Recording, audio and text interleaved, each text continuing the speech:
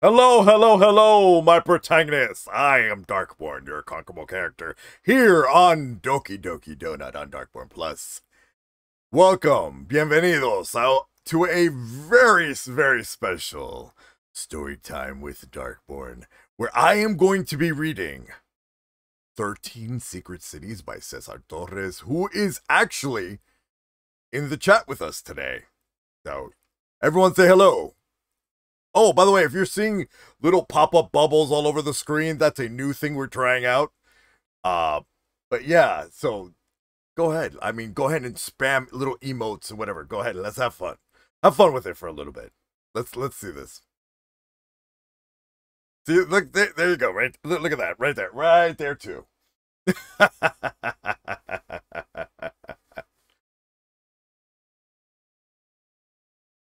All right, now this is all thanks to all of you raising 30,000 spronks. And for those who don't know what spronks are, those are what we call our channel points, which are like giant, massive, round sprinkles. And also, yes, by the way, Cesar Torres is LED Queens, so... What's really cool is that LED is going to be, or Cesar, is going to be in the chat, and when we have questions or anything, he is willing to do a Q&A with us. So just pay attention in chat, okay? And by the way, Cesar, I am so sorry if I butcher some of the names of, I think they're Azteca. The names, like, I've been having a rough time pronouncing Tezcatlipoca. Well, now I'm saying it right, but earlier, my moderator and Blizz can attest that I was like struggling quite a bit with saying the word and saying that name. But like I said, I am super excited to read this book to you all. So why don't we go ahead and go into our very cozy little corner and let's go ahead, my protagonist, and let's go read 13 Secret Cities, and I almost hit the wrong button. Let's go to our little reading little nook. And there we are. The names are Nahuatl. You just nailed it. Oh, so it's Nahuatl. Nahuatl? Oh, they're Nahuatl. That's the language. Okay, got it. Nahuatl. Okay. Awesome. All right. So first of all, okay. So I hope it's okay that I put the marigolds and the Mictlan in the backdrop of the book. I hope that is okay. I don't want to be disrespectful. I just thought it would be like, because Dia de los Muertos is coming up on November 1st and 2nd. So I figured let's just preemptively, set the mood.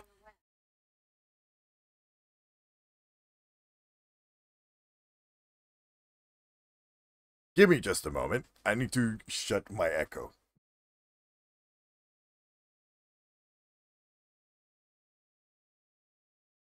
Apparently she was listening in and thought I was talking to her.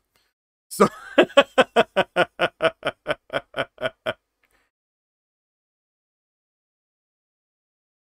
okay, Mictlan Techutilt.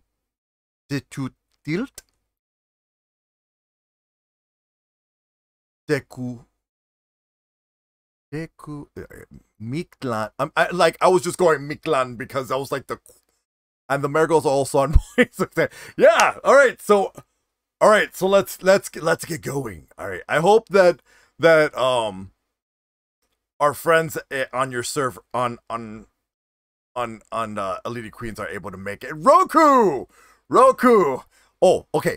Mictlan Tecutli. Oh, Mictlan Tecutli. Oh my gosh. All right, what was that? What was that? Oh, thank you for the host, Roku. Thank you so much. Thank you so much. All right, so here we go. You're actually right on time, Roku. Oh, thank you for the host, LED. All right, so here we go, everyone. We are going to go ahead. Okay. All right, so here we go. We're gonna go ahead and start off with 13 Secret Cities, Part 1. Red Tezcatlipoca.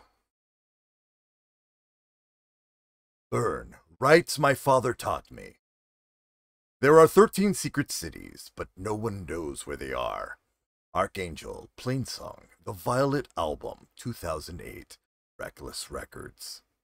The city of Chicago is experiencing a renaissance that outpaces all other North American cities. There has never been a better place to live. Acceptance speech by Mayor Ron Amadeo, Inauguration Night, 2010.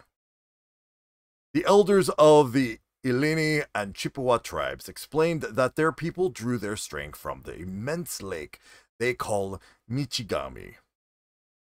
This body of water was the source of much fear and superstitious rumor. In their native tongue, they told me how death hovered above the waters like a cloud. The lake itself was a place of death, and its scent was that of carrion, where men tread. Death stalked in shadows, made of no discernible form. Louis Joliet, Letter to Therese Chirac, 1674, Chicago History Museum Archives. A glance into the past revealed to me the simplicity of time. The moments of my life were stars, suspended in the vastness of space, and each one shone bright. But between each one there is also a vast darkness, a vacuum that threatened to swallow their light forever. My story began with a single point, a single star. The events that happened on October 4th, 2013, in Millennium Park. I followed the cross-hatched dome of the pavilion, moving toward the silver wings that cradled the stage. I shoved my way forward, scared to be knocked over by someone bigger than me. A hiss and a whistle overhead tore through the din of the shouts. I looked up to follow the noise above me. I turned my head toward the sky. Small objects streamed through the air, headed north, in the same direction I was moving. The missiles left white trails as they soared. When they reached the stage, I heard the metal clink like empty beer cans. A white cloud bloomed immediately in 3 spots. Those of us who could see the stage saw the tear gas swell before us. Our screams grew into shrieks. The protesters who had already gathered by the stage ran immediately away from the cloud. But they weren't quick enough. The white smoke swallowed them up. The hiss continued, and the cloud grew. The breeze blew toward the north, but Chicago wind was fickle, and it could turn right around, toward the south, at any moment. I thought about my parents, and my brother, and it occurred to me that right now, my father was probably still at work at the Botanical Gardens. My mother was also at her office, and perhaps she was texting my brother as he arrived home from school, just to make sure he made himself a snack while he waited for her and my father to come home. This thought shifted and moved beyond my grasp as I ran until it was gone. On my shoulders I wore the shawl my mother had given me the day I moved away to college, and I wrapped it around my mouth and nose to keep the gas out. I fished in my pocket for a petrified moss, a good luck charm from my father that I carried on my keychain. I pivoted and ran toward the south, away from the stage. As I ran, I witnessed moments from my short 19-year-old life flashed before me like water rushing down the side of a mountain. I relived the awkward pomp of the First Communion, The climbs we made on the mountains surrounding my grandmother's lopsided house in San Miguel, Mexico, and the road trips through San Diego when I was a toddler. I lived through those. I lived through these moments fast. In what in was the girl with the long face and the auburn eyes, a face I could see with precision, as if I were a cameraman shooting these memories. These visions of a past slid downward, vanishing as soon as it had arrived, gone in microseconds. And I ran. My legs pumped with fury and speed, but they were untrained and clumsy. I was not an athlete, and I have never been fit. And now the pounds of weight in the backpack on my back forced me to run without grace or agility. Now that tear gas was encroaching on the pavilion, slipping out of the straps could cost me precious seconds. About 200 feet in the distance, uninformed police were close. Oh, uniform, sorry, excuse me about that. About 200 feet in the distance, uniformed police were closing this perimeter, shouting and pummeling and bellowing through megaphones. I would never make it past them without being beaten down by their weapons and their strength. I let my running stride slow down a bit, enough to shake off my backpack, and to give me some time to think of where else I could run to. If I broke out toward the lake, to the east, I might be able to squeeze onto Columbus Drive and perhaps avoid the dozens of officers around us. My father had always warned us to avoid the lake. Instead, I ran straight toward it. I found the short concrete wall that lined the perimeter of the pavilion, just about 40 feet ahead. I zigzagged my way over to it. My long legs, which I had always been proud of, catapulted me over the short wall of the perimeter. But my legs were too long, in fact. My shoe caught the edge of the concrete wall. I flipped forward and landed hard on my hands and knees. Awful long legs, I thought. When I looked around me, I could see the southern end of the pavilion, and behind it, the glint of the BP bridge.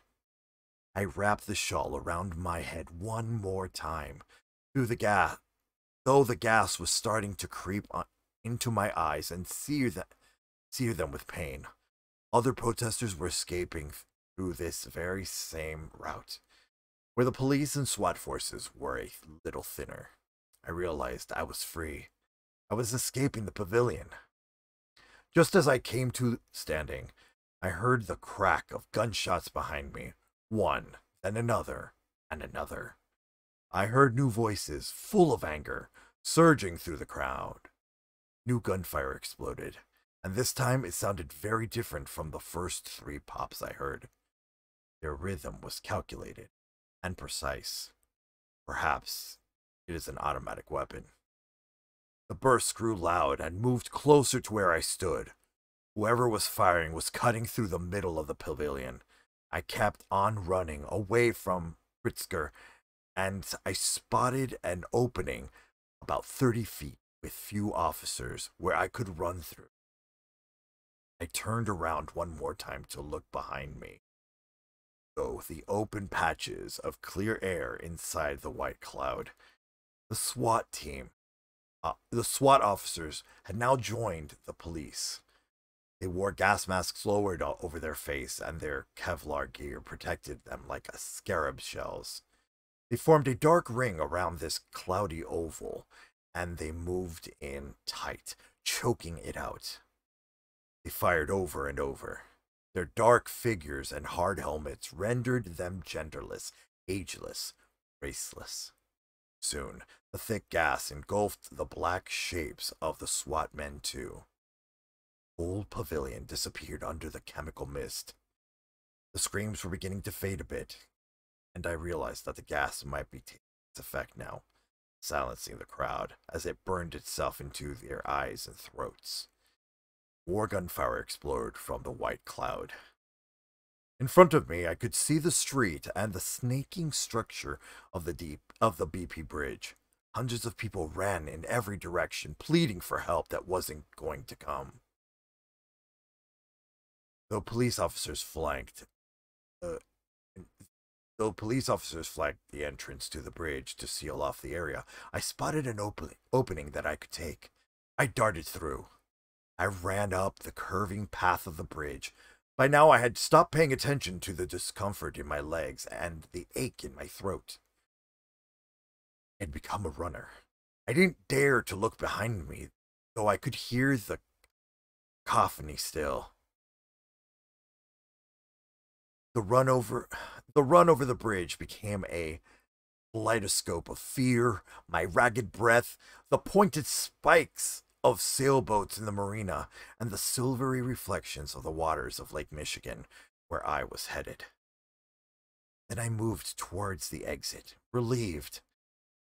I dashed toward Lakeshore Drive, and I clutched the fossilized moths in my hand. Felt like a coward. I didn't know how to stay back there in the pavilion and fight, but how could I? Someone was shooting guns in there, and all I wanted was to run far away from this place. And Edgar, I had no idea what happened to him. I had a cell phone in my pocket, but my mind could not conceive picking it up and using it. Instead, my legs did the thinking for me, telling me to go far away from this place. Before me lay Lakeshore Drive. If I reached its underpass, perhaps I could catch my breath for a few moments and then continue toward the lake. If hiding meant I had to jump into its icy waters, I was ready to do it. I felt a sigh of relief when I ran down the grassy slope that led to the overpass. I was almost there. The flapping beats of helicopters overhead smothered my hearing. I saw 3 of them circling overhead, vultures against an orange sky. Just about 100 feet until I reached the underpass. At the bottom of the slope, I tripped again, clumsy and unathletic. Knees stung, but I didn't care. I heard more shouts, more gunfire, and a strange whistling sound in the air. I ran again. Just 20 feet left. My legs pumped harder, and I could see the cool darkness underneath the hard concrete structure. Just 5 more feet. I turned the corner into the safety of the underpass. I was not able to stop running until I was deep inside its cavern. Safe. I made it. I ran into the opening, and I turned the corner. My body slammed into a hard mass and bounced back, losing balance and falling backwards. I looked up. 6 SWAT team officers, masked and faceless, stared down at me. The one whom I slammed into didn't hesitate. He brought down the baton with a muscled arm. Black club swept across my face and connected with my cheekbone. Crack sent a silver sliver of pain down my right eye and down my back. Then another. And another. This was how my cheekbone shattered in 2. And the reason why I eventually went blind in my right eye. The nerve damage in my spine because of the blows I endured was also the direct result of what happened to me in that underpass. When the police officer's metal wand made contact with my body, I bit down on my tongue. Blood gushed into my mouth. The baton also flayed open my cheek. I knew the liquid that ran down my cheekbones was not sweat, and it was not tears. I rendered my dignity as I curled up into a ball at the feet of the officers. The dried moss my father gave me didn't stop the violence, and it never could have prevented that officer from crushing my skull. In my pocket, I also carried a travel-size icon of the Virgin of Guadalupe, which my mother had given to me 3 months ago.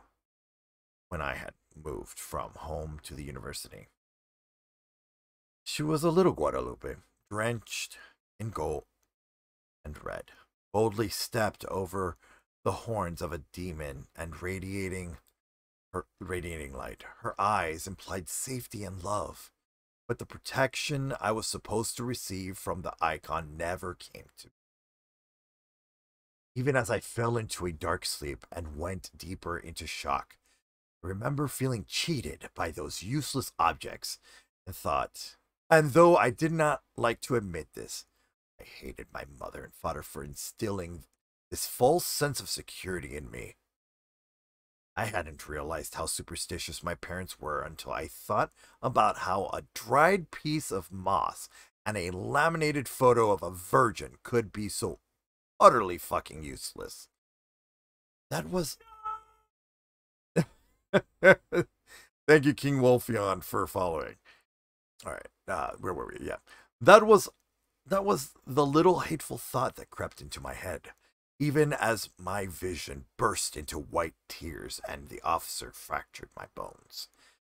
He shouted many words at me, and his other companions shouted too, words filled with hate and revulsion for me and for the other thousands of people that had gathered at Millennium that day.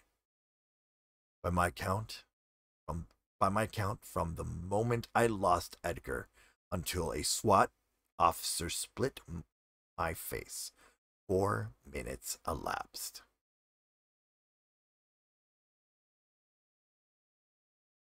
That in itself is a lifetime. That 4-minute moment became one of the stars in the firmament of my life. Give me just a moment. I need to take a sip of tea here. All right, we're gonna take a little pause right here. Wow. Wow. That was like on, like straight on. Like it was like what do y'all think? Like seriously, wow. And the thing is, I lived in Chicago, so I knew, like these places, like I could see where she was going. Like I knew exactly where she was going. It is. It was so intense.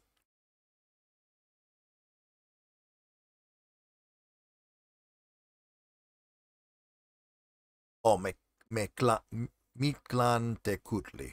Miklan Tekutli. Okay. All right. All right. Thank you so much for the follow there, King Wolfion. All right, here we go. So we're going to go pick up and continue going. That's all it was. Just a tiny moment. To dwell on my escape would be as if I asked you to stare up at the sky and fixate on only one star or planet and expect you to understand the full scope of the galaxy that contains it. It wouldn't be fair to you, me, to those who perished in Millennium Park, or my story. There were other moments in my life that had an impact on those 4 minutes. They were moments made of interdependency, like a spider's web. 4 days before the riots, I had celebrated my 19th birthday. My parents had picked me up at the dorm in Rogers Park. My brother, Jose Maria, flipped me the middle finger from the back seat as I got into the station wagon, and we drove downtown. We ate pizza at Uno's, and we blew out 19 candles on the cake. Oh, and I blew out 19 candles on the cake. Afterward, we decided to walk off the meal. We walked east on Ohio Street until we reached an underpass. We crossed its length, and when we emerged, the dark waters of Lake Michigan greeted us. It was much too late to be walking down the lakefront. Yeah, the character is 19. You missed it. King Wolfion.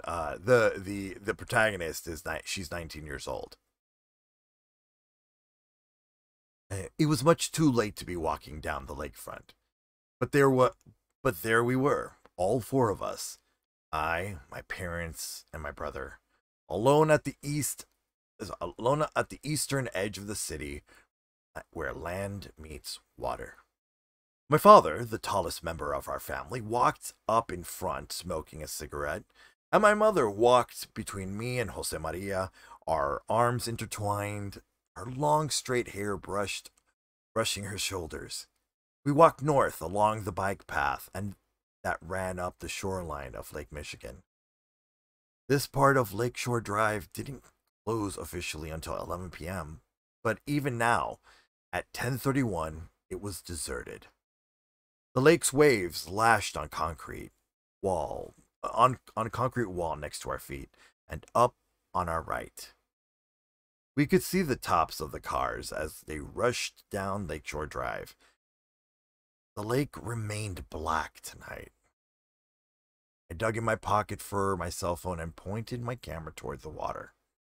From up ahead, my father shouted out, "Put it away, Clara, no photos." His voice rumbled, and the sweetness of the chocolate birthday cake I had just eaten earlier rose up to my throat in acid waves. "Why do you have to yell at me?" I thought. He was always yelling at me. He ignored this expression of rage in my face and squatted down, facing the lake a few feet ahead of us. I felt a tug on my shoulder and a pat on my arm. "Put the phone away," my mother whispered. "What he says." The light that shone from Navy Pier turned my father's profile into a shadow.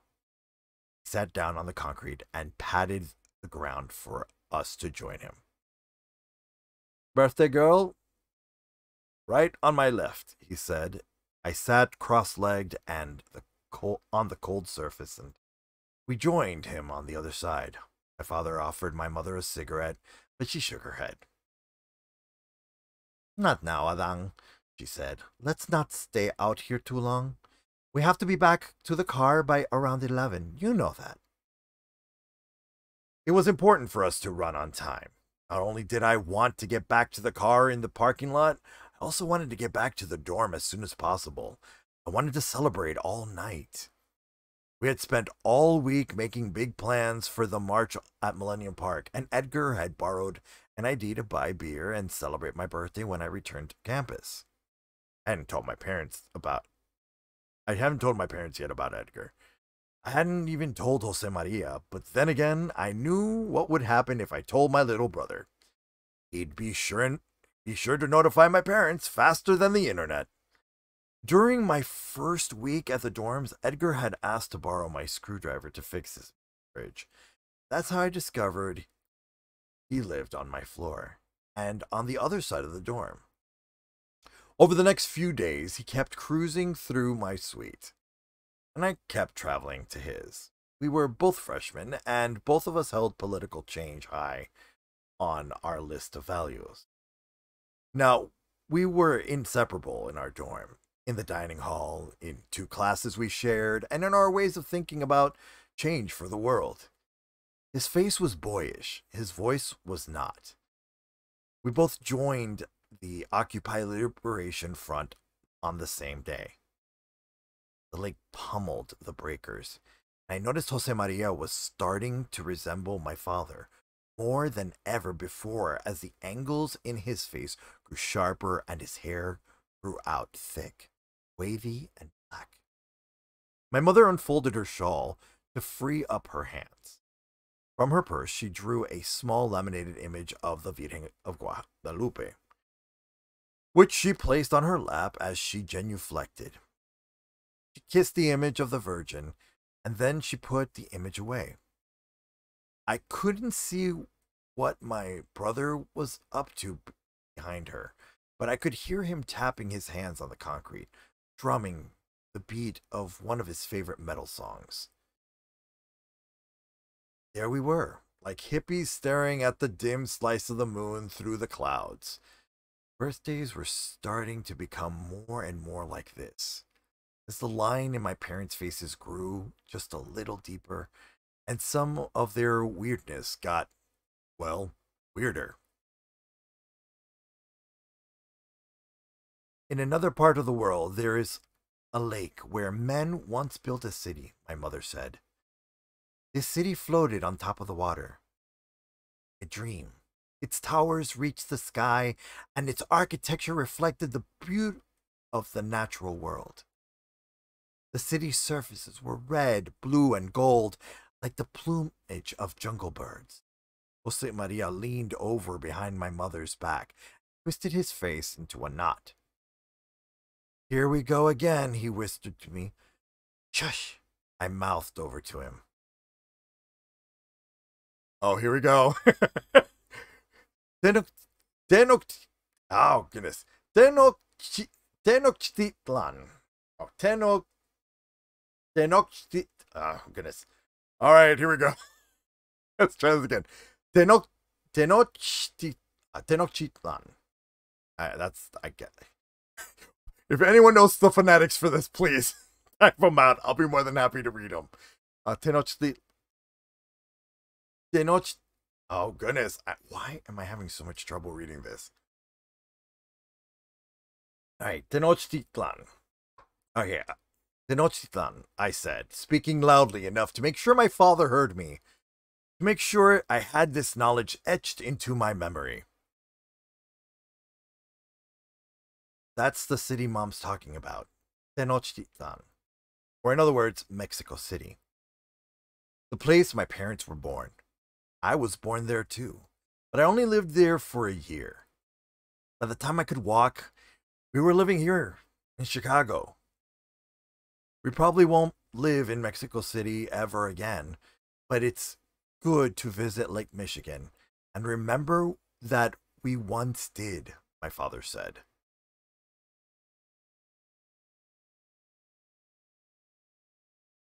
My father turned back towards all of us, and his face shone clear, despite the shadows cast by night. His skin was deeply grooved by lines and wrinkles, and his hairline had receded, but his eyes looked young to me. My uncles and cousins had always said that my father's eyes looked defiant. In my experience, his eyes were sometimes gentle, sometimes terrifying. Mostly terrifying. In any case, my father said, before your mother interrupted me, I was going to tell you what you need to do when you come to this lake, Clara. You're 19. You're almost old enough to be an adult. Dad, I work and I vote. I am an adult. I don't like being dismissed, I said. Fine. In this country, you're an adult. I'll grant you that. But your adulthood, in other terms, is still a long time away. So we come here on your birthday to think about this for a minute and to put our hopes in your future. Jose Maria stirred, crossed his skinny arms. Mom, you always let him go on and on. I mean, are you listening to this? As a general rule, your father's wrong about many things, my mother said, and I could see Jose Maria sit straight up with his own sense of validation. But in this case, you need to listen. You may not understand everything we're doing as a family, Clara, but it is your responsibility to grasp it. So sit back and listen. Yes, this means you too, Jose Maria. My father was a strange dude, and that meant he always carried strange stuff with him. He dug in his coat and pulled out a bundle of twigs and leaves. Pay special attention, birthday girl, my father said, using his free hand, and pulled out a lighter from his trousers. I bring both of you here because the lake is a place you should respect. It's a place that's beautiful, but my mother always said that certain beautiful things should not be touched by any means. Lake Michigan has been here longer than you, me, or the men who built this city behind me. And though the lake gives life, the lake also has dealt out death over the years. Never dive into the waters. Understand? I nodded so that we would just move on. Over the years, I nodded a lot of this away. I got good at scurrying past these talks. We live about 6 miles from here, my father continued. That's just about the right distance to show our respect for these waters. If our house was any closer, we would be under its threat. Actually, that's not really true, Jose Maria said. Clara lives by the lakefront, so she really is just a few hundred yards away from the shore. My mother smacked my brother on the back of the head, and he grinned as he shrugged his shoulders and chortled. But Jose Maria was right. The dorms were very close to the water, but I kept my mouth shut. This was not the time for interruptions. My father lit one end of the bundle of twigs, and it took a moment to catch fire. Soon its flames were leaping up its length, and as my father held it away from his jean jacket and over the concrete lip. His hand stayed poised over the water. He spoke no words. He just let it burn until the flames caressed the tips of his fingers, and the fire lit our faces. Tossed a bundle into the waters, where the darkness swallowed it up. A hiss. Clara, you have to promise me you'll always stay away from this lake, my father said. Sure. My father turned toward all three of us. So, that's what you do when you come to show respect to the water, my father said. Learn it. Another order for me. I pressed my lips into a flat line. Impatience burned in my gut. I was feeling ready to leave this place. I wanted to be back in my dorm room, cracking open a PBR. I was over the spooky water and the hippie weirdness. My mother was the first to stand up, and she reconfigured her shawl, adjusting its length and folds bending to suit her will and keep out the wind. She shooed us along the bike path toward the parking lot. Pretty soon, we were inside the car, engine running and the heater roaring to life, and on our way to the dorms. Stared out the window at Lakeshore Drive, and the water was blue, very blue now. Its former black appearance was gone. Our family was not the most normal of families. I had always thought so, but as we walked back from the lakefront to the parking lot, I realized that not a single jogger, cyclist, or even cop had crossed our path while we sat on the concrete in front of the lake's waters. We had spent a half hour at the water's edge without a single interruption, as my father tossed flames into the 4 days later, the Millennium Riot became a reality. Oof. Man! Wow! Alright. So how's everybody doing? Are we enjoying story time? I am really enjoying this. Okay, LED, I have to tell you this. I am blind reading this book, as you can tell. I have not read this book yet because I wanted to read it for the first time, so I wanted to react. I wanted to kind of blind react to it as I read it. So I wanted to have like full on immersion and just get it. Just taking a sip of my tea. Second. All right, here we go. All right, let's continue. All right, on to the next one. I know, right? I know, it's so good. By the way, if you're interested in purchasing 13 Secret Cities by Cesar Torres, it is available on Amazon and on ledqueens.com. You can order it on ledqueens.com and get an autographed copy. I have an autographed copy of both 13 Secret Cities and Nine Lords of the Night, which is the next book in the Coil novel series. But yeah, that's where you can get the book. This has been a non-paid promotion.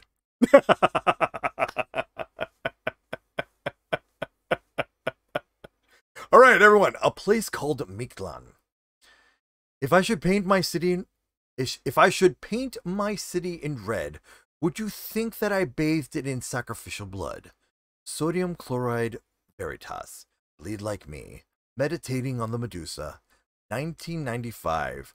5 AD records. Nothing about the events that took place on October 4th made sense. 4 months we tried to figure out how the riot started and who fired their weapons first.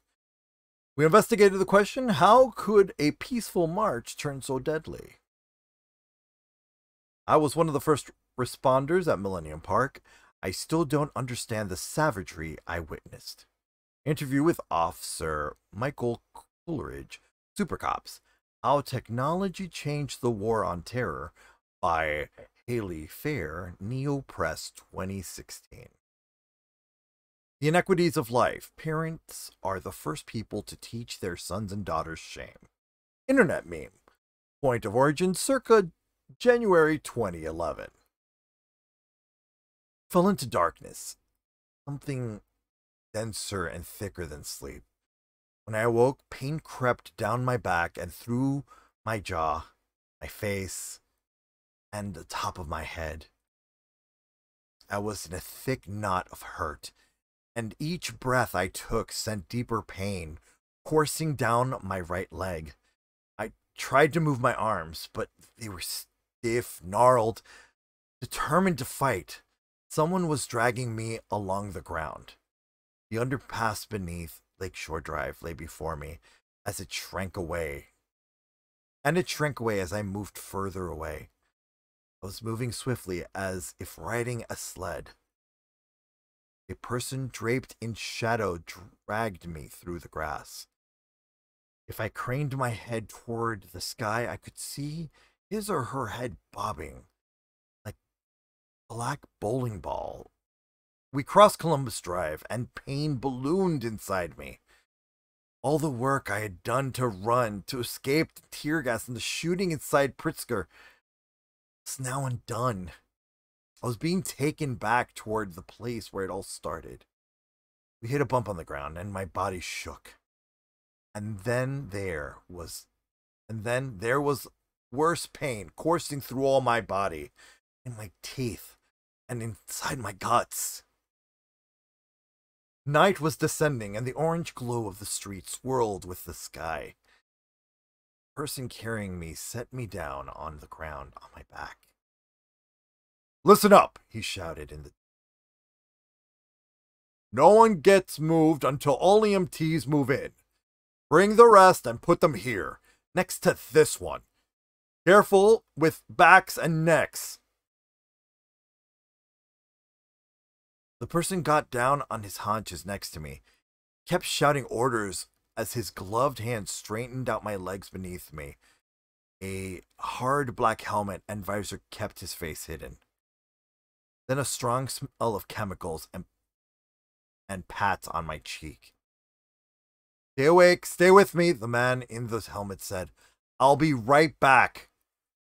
He stood up and ran off in the distance, the letters SWAT glowing on his back, and the noise of sirens, shouts, and motor vehicles drowned my world out. The pain in my head had become so intense, I forgot to cry. My pain threshold had always been low. Back then, small bruises and sprains could drive me to tears. This pain muted me. The edges of my vision were going fuzzy. I hope I could black out, to forget all of this, to unfeel it all. Something loosened beneath me, and warmth dampened my jeans. I'd wet myself, or I was bleeding, not sure which. I was now on my right side in a fetal position, wet, and my head and neck on fire in pain. In the distance, I could see the turtle shape of Pritzker Pavilion, lit by ambulance lights, and I took a moment to glance at the grass around me. The sight in front of me made me scream. Just 2 feet away from me, a tangle of flesh writhed like a pile of garbage. The shape of legs and arms made a sloppy, uneven, asymmetrical. Over the top of the heap, I spotted a portion of a torso and a chunk of parka. Then one of its arms folded over on its back like a broken doll. The arm poked sharply through the sleeve of the parka, most likely from the break in the bone. Faces at the top were lifeless. Something moved along the bottom of the pile. A portion of a face poked out from under the pile. Hand's boot pinned the face deep inside but the eyes stared out wide open feet. The eyes looked female. The cheek looked swollen. The pupils frozen in terror. Beneath the chin, I saw her brown arm missing its hand, the wound jagged and ringed in black soot. Then a grunt from the mound. It was wordless, but filled with pain. Inside its notes, I heard deep sorrow and loss. The voice said. It repeated, weeping with every syllable. Oh, Maury. My eyes danced in circles, looking for someone to help me. Someone to help this person. Her mumble sent a chill down my neck, and I hoped the red lights washing over the metal skeleton of the park meant that ambulances would come help her soon. Pain in my body grew white hot. I swept my hand in front of me to touch the mound of people. I didn't know what I could accomplish by doing this, but I could extend my left arm without triggering more pain. I felt under the brown boot and shoved it aside and the heel of my palm. It didn't move. Beneath, the voice continued. Hurry! Push! I used all my shoulder strength to shove the work boot and leg inside, and it finally gave way. Just 20 inches away from me, I saw her full face, older than mine, female, and her ebony skin slashed to threads, but somehow still recognizable as human. The eyes flat like paper, barely holding on. Her ragged breaths escaped as steam through her matted hair. Sorry, Marie, the woman said.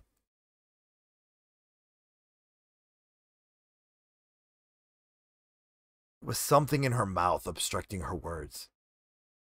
I put my index and middle fingers between her lips and dug around. I found something firm, and I pulled a chunk of her tongue, which she had bitten through, fell into my palm. The sorrow in the woman's eyes swelled. Now I could hear her words clearly. God, I'm sorry. God, I'm sorry, the woman said, as she stared out at me, but her eyes looked through me. There was no focus there. Dying. Yeah, she said. The last plume of steam left her lips. I had never seen a dead body in my life. I had never been this close to someone so brutally injured. I screamed. I tossed the lump of tongue away from me. My eyes were still making contact with the dead woman. And now I was sure that she had joined the other 3 or 4 bodies on top of her in death. See the other injured people like me, laid flat out, some groaning, others silent as stone. The helicopters above me screamed dangerously close to the ground, and the words the woman spoke turned in my mind downward in circles like a spiral. God, I'm so sorry, she had said. Sorry for what? I thought. Sorry for all this death? Sorry for joining the march? Sorry for her sins? I tasted a bitterness in the back of my throat that reminded me of insecticide. And I realized the traces of the tear gas must still be dispersed through the air. My eyes stung too, and it hurt to blink. Wind whipped around my legs, and I felt coldness in the spot where I had wet myself. My eyes went there now to my gray jeans, and shame left in me. There was no shame left in me, just pain, a new creeping fear. The woman's eyes had been online for one moment, and then they weren't. Is this what death was? It's like a circuit moving into open position. My father had warned me about these horrors, and I could see him now, seated in his living room, smoking his cigarette, reminding my brother Jose Maria and I that if you give men weapons, they become butchers. The word butcher had felt crass when my father said it, but I thought of it now, as arms poked through piles of bodies and the metal from the blood scented the air. I didn't need to see the other dead people in the field. I'd seen enough. The woman before me had no name, and I didn't want her to have one. The redness of her cheeks invaded the skin. The matted hair wrapped in blood around her cranium like a cocoon. It was a shade of red filled with chaos. The massacre around me felt like it had no meaning, and I feared that this was all there would ever be. Pain, sorrow, the woman's sorrow, her sad apology to God, her body a broken pretzel under her. I felt a stir in my stomach, and I remembered. When I was a freshman in high school and Jose Maria had only entered 6th grade, he yanked me by the hand to the front porch of our house, away from our father's close eye. Jose Maria fished from his backpack one of his treasures. The library books he liked to read. The title, Devil's Mask, the Richard Speck story, scrawled in red ink over its gray cover. The nonfiction paperback had gone into great details about Richard Speck, who in 1966 entered a hospital in the South Side late at night and committed atrocious things to 8 of the student nurses who lived there. 8 women raped and tortured and killed, and all at the hands of one man. When I had finished the book, I felt sick inside, as if I had swallowed a dozen needles. I slept in my room with the lights on for weeks. Each time I remembered the murders, sharp pains came back to plunge my midsection. The needles of pain solidified. Richard Speck had nothing to do with the massacre before me, but I felt something tenebrous, something sick on this wide lawn beneath the pavilion, and it felt just like on those nights I thought of that awful book my brother handed to me. The woman's face went slack. The wind picked up, blowing her hair over her lips. More voices shouted, and I saw an ambulance creep toward me, driving right over the sidewalk and onto the grass as its red lights dancing like pinwheels. How they whirled. My vision went gray at the edges, and then I fell into unconscious.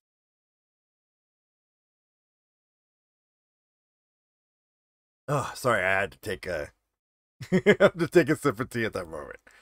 Wow. Wow. Wow. Damn. Damn. Whoa. LED, wow. Wow.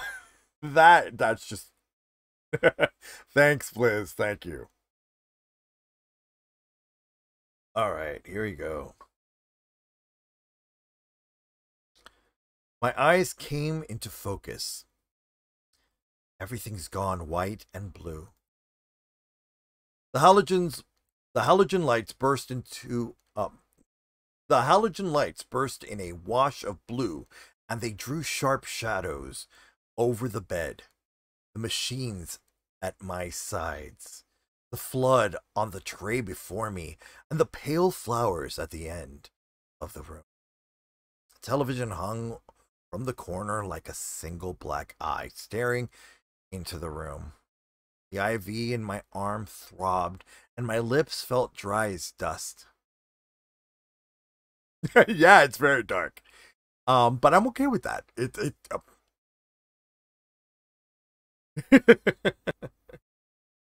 Let's see here. My mother walked into the room, and I felt relief wash my insides.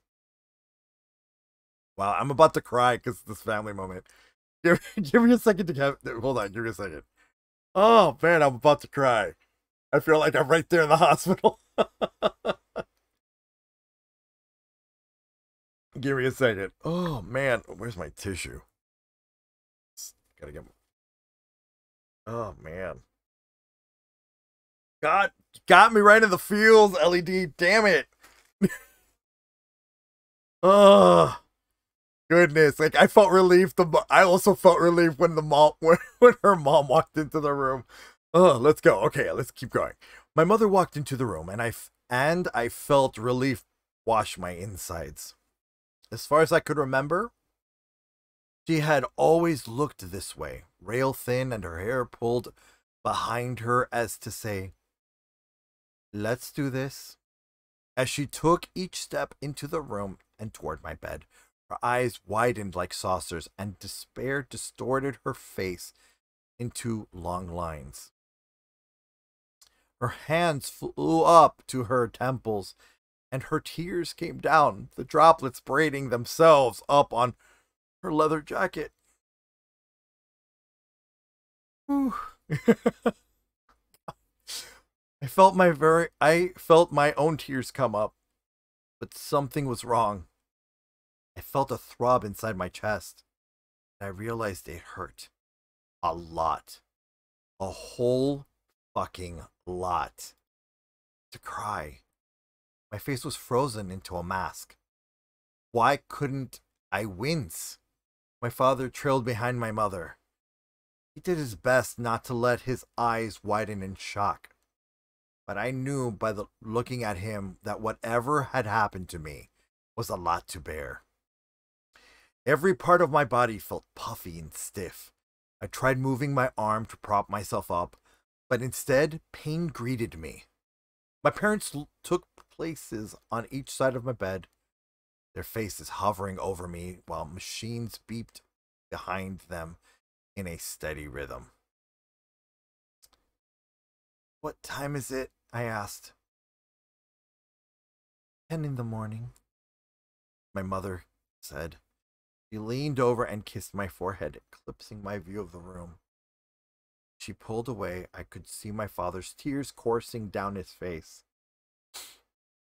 She interlaced her hands on mine. I felt the tiny bumps of the rosary beads looped around her wrists as they touched my skin. I couldn't stop staring at my father, though. I had never seen him cry, not like this. "If it's 10, where's Jose Maria?" I said. I really wanted to see my brother. Jose Maria's at school, my father said. But isn't it Saturday? I said. Clara, you have been in the hospital for 6 days, my mother said. I looked down at my body in the powder blue sheets. Only my arm poked out. A bruised, brown arm. The rest of me lay underneath. Pretty soon, your aunts and uncles will be arriving, my mother said.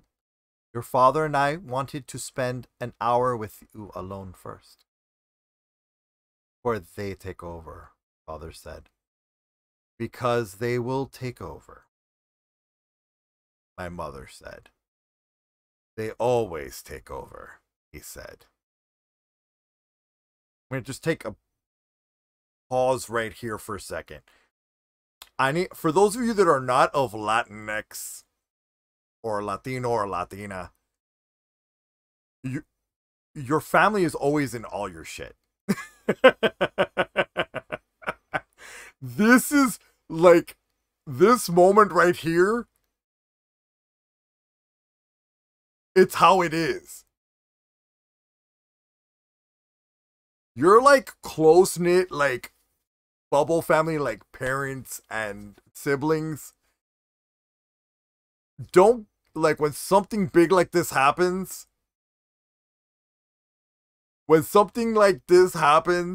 I'm just saying, when something big happens to you, even if it's like minor surgery, anything like that, the rest of the family always has to, exactly.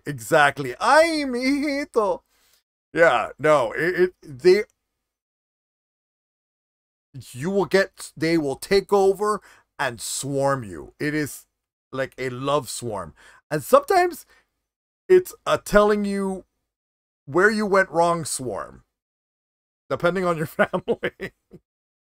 But this is typical.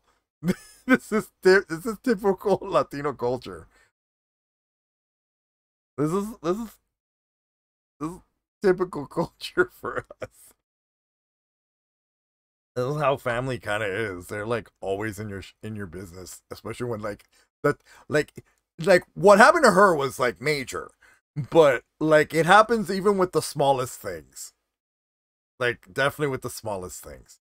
Oh, but back to our story. Where was I? Oh yeah. They always take over, he said. My mother checked her phone, ran to the door to see if they were here, and once she was satisfied enough, she came back to the bedside. Have a seat, Juliana, my father said. You know my brothers and sisters never arrive on time. Clara, how do you feel? Cracked a smile as it's as close as I could get to laughter. Like a champ, I said. My father chuckled and handed my mother a coffee. From my vantage point, my mom and dad looked small to me, like miniatures of themselves. Your injuries? My mother said. The doctors say your recovery will be slow. Juliana, let's start at the beginning. Clara deserves to know what happened. Said. And I'm sorry if they sound Cuban. It's just I'm half Cuban, half Puerto Rican, so like they're gonna sorry, okay. Just in advance.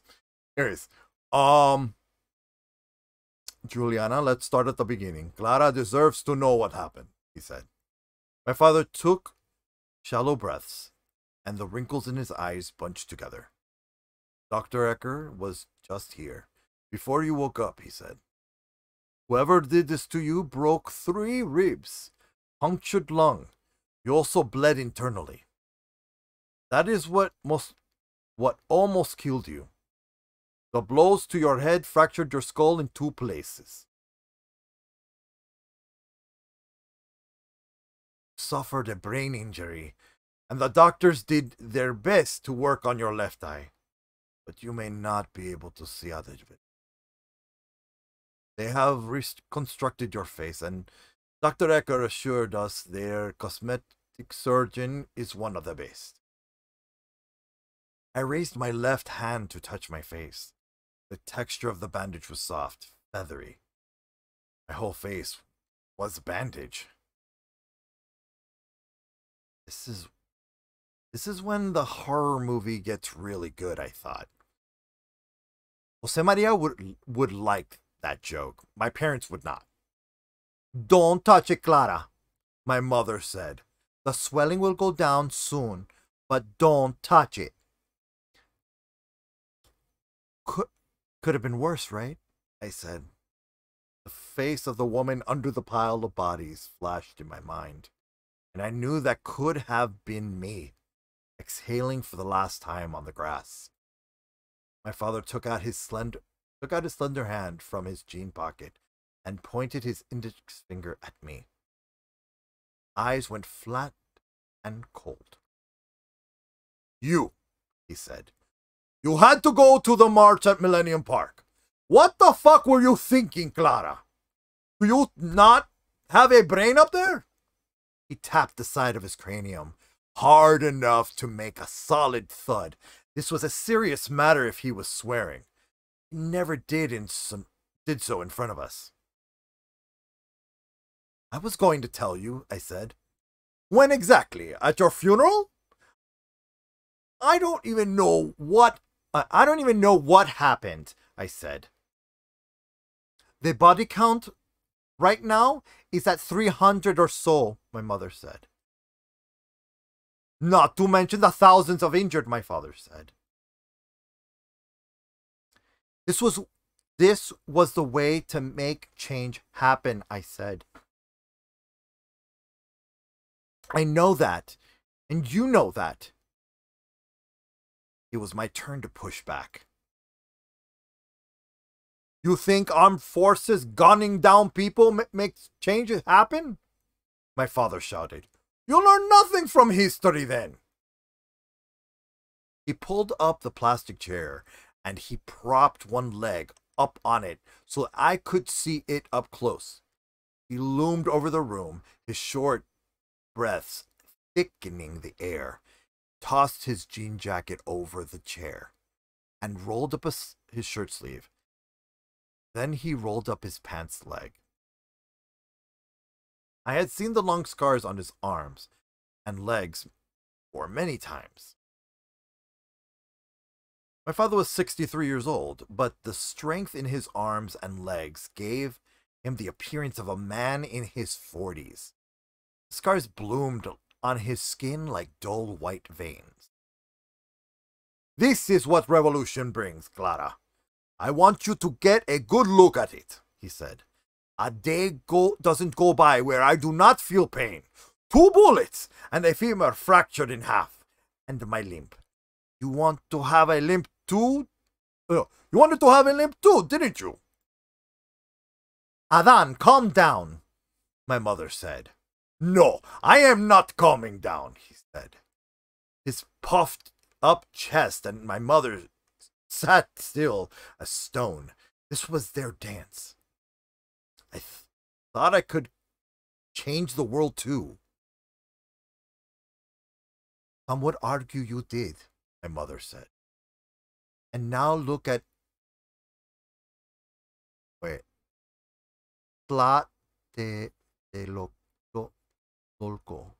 And now look how Tatlekoklo turned out. My country went to the dogs. Our country, Juliana.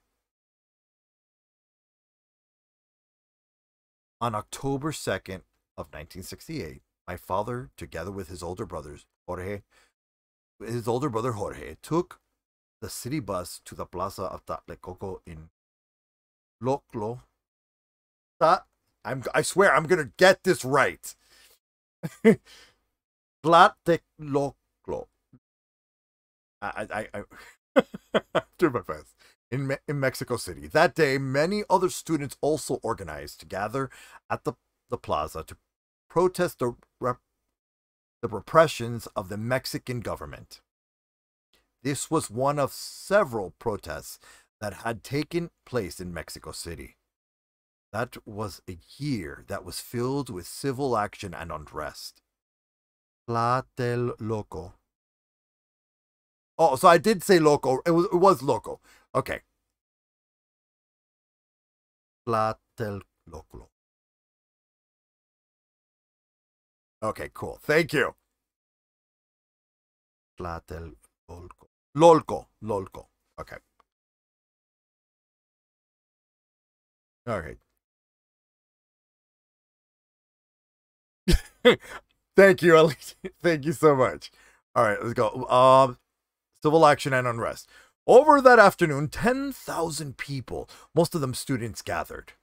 What happened next was unclear, but my father told us helicopters had flown over the plaza, and at some point, someone fired flares from a nearby building. And then gunfire erupted. The army assaulted the plaza, killing hundreds of people. My father had been sitting on one of those steps of the Aztec ruins in that plaza at the plaza when the shooting started, and he led Jorge and all those he could to safety, doing his best to avoid gunfire. As they ran into a nearby apartment building, a bullet shot Jorge clean through the head, 2 rounds pulverizing my father's leg. Jorge's death turned my father into a gaunt figure over the decades. There was a pain about Jorge that my mother couldn't describe, and which my father hid from us. To mention Jorge was to summon my father's strongest silence. I had heard the stories of Tlatelolco from my mother over the years, because my father refused to talk about them. He only ever raised it as leverage during conversations like this. Like this one, where he reminded me of how incompetent I was. My father's eyes shimmered as he bit down on his lips. He rolled down his pants and sleeves again, and he sat down on the chair. His former magnitude was gone now. He shook his head and sank into the white plastic. Your mother has something to say to you, he said. So you're going to disengage from this, Alang? My mother said. Sure. Yell my ear off in the car about working as a team, and now it's me that's the harbinger of bad news. Mom plays the good cop. This was your idea, he said. So here we go, team. You get to tell Clara the big news. My mother swept her hair back with her finger. Unhappy with the results, she pulled out a brush from her purse and ran it in strokes away from my face. Each brushstroke hurt my head a little, but I let her go on. Our eyes went very dark. She never dropped them from mine. They're calling the event the Millennium Riot. Said the police and the other troops who were there shot the protesters many times. There was a rumor that a few of the protesters in the crowd might have shot back. But it's all on the shaky cell phone videos, and the country is in chaos, pointing fingers. Really? I said. I felt a sick dread, but also a sense of victory in my heart. Change. Was it possible? I saw a few clips of the start of the riot, my mother said, and I had to stop. There was so much gas, and there was and when the shots started, I kept on thinking, she's dead. She's dead. I had to turn it all off. We were very lucky to get you back, my father said. We had no way of knowing if you were there, buried beneath somebody.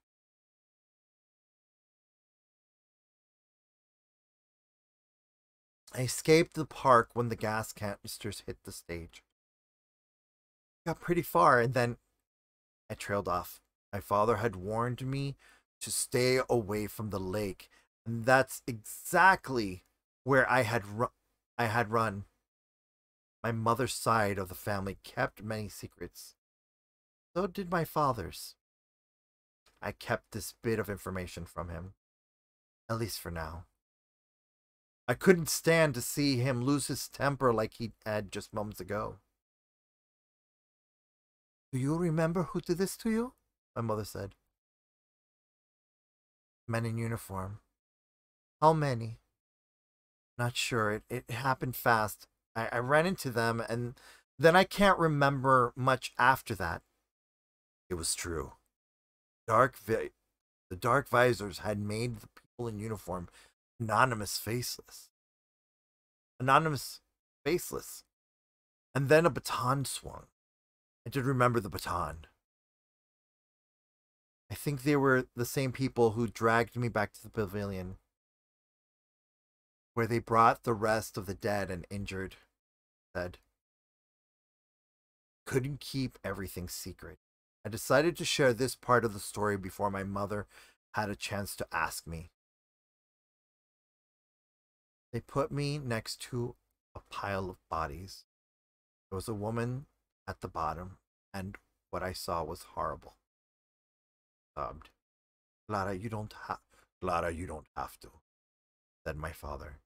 It's okay, Clara, my mother said. Tell us what you saw. Details matter. Needed a little space, but my mother would be hurt if I told her not to crowd me in with her body. It was better just to get it over with. She was the last one alive under that pile of bodies till she wasn't. Oh, you saw her die. That's what you're telling me? My mother said, nodded. We all fell silent for a moment, and my mother tightened her grip on my hand. My father paced around the room as if he were formulating something long and intricate. Dug in his brown leather bag, he pulled out a petri dish, which I recognized immediately. He handled these often at his job at the botanical gardens. He kept a few at home for odd projects in our back porch. The dish was lined with a clear agar and white spirals coiled around its surface, like the trail left by an ice skater.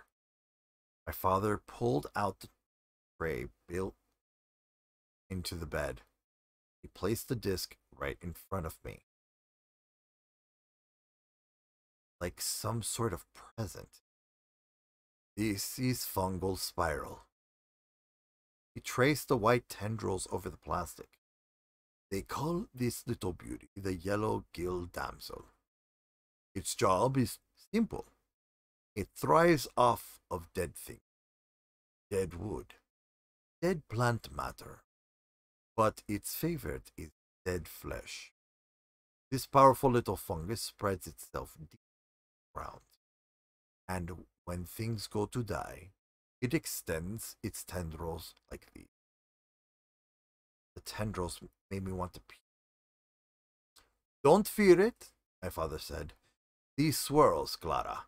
This is what death looks like, from a microscopic level.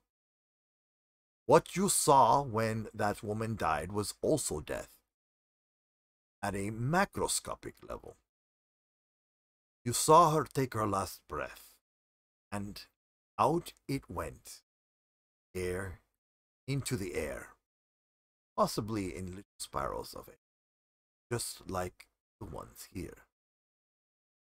Hurry, my mother said as she brandished her phone in my father's general direction. Dolores texted me to say she'll be here within minutes. Clara, be sure to keep your mouth shut when you see your aunt when your aunt gets here. The odor from the petri dish corkscrewed its sweet and musty scent into my nose. Thinking about the dead woman is making me sick, Dad, I said. Wish you would take this thing away. That's the whole point, Clara, he said. I'm afraid I can't. After the riot, the woman that died in front of you, the hospital, I am sure you think morbid events are following you.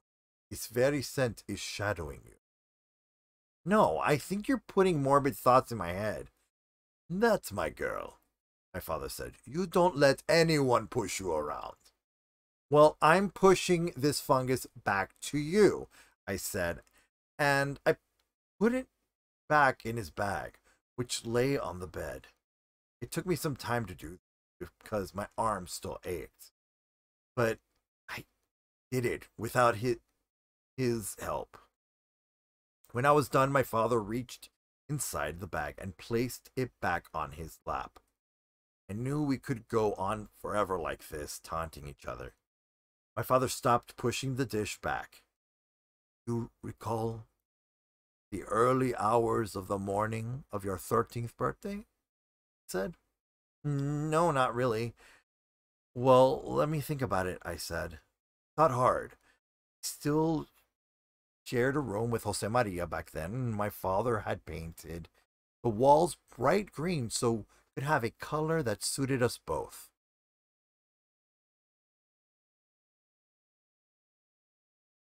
Right. Suited us both.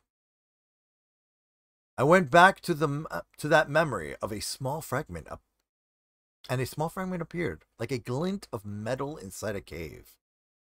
Remembered waking up in the middle of the night, and I had looked at the clock. Jose Maria lay hurled into a ball, snoring. It was about 4 a.m. My stomach stirred with hunger pains, and my mouth was dry. At the far end of the room, a light flickered. 2 figures sat at the far end of my bedroom, and they watched me from a corner. I remember wanting to scream. My parents, now I remember they were there with me. They sat side by side, lit by the glow of a veladora candle. My father waved at me, smiling, and I felt confusion, shock, and fear. Go back to bed, Clara. There's still more time to sleep, my father had said. We lived in a little village where street noise lasted all night. But I remember that night had actually been quiet. My mother had wrapped her shawl around her shoulders and tucked me back in bed. I wanted to ask what they were doing here, but I was mute, drowsy, inert. This was not a happy birthday memory, no sir. My mother had leaned forward into the soft glow of the candle. When you step inside the Palace of the Skulls, just remember, we're always with you, my mother had said. She had stood up then, and she crossed the room with an odd grace, as if her feet were being carried by a gust of wind. Her face above mine had calmed my fears a bit. I felt her dry kiss on my forehead, and then I was dissolving into deep sleep again. That cocoon of nothingness that arrives with sleep over too. When you step inside the Palace of Skulls. When you step inside the Palace of Skulls. When you step inside Palace of Skulls. Surely this had just been a dream. Today was the first time the memory had sprang back into my hands like a found object. That morning, I had a scary dream, I said. I woke up and you two were in the room with me. You tucked me back in bed. My mother nodded toward my father in silent approval. He looked eager now, excited. If he could, he would have lit a cigarette. He liked to celebrate with smoke. It wasn't a dream. We were actually there with you, my father said. That night was as important as the day you were born. That night, You survived a rite of passage. Come again? I said. A rite of passage, my mother said. It was actually your second rite of passage, Clara. No, it was actually your second rite of passage, Clara, my father said. There was more than one, my mother said. The first one is birth itself, my father said. When a baby is born and arrives into the world alive and breathing, the first rite is complete.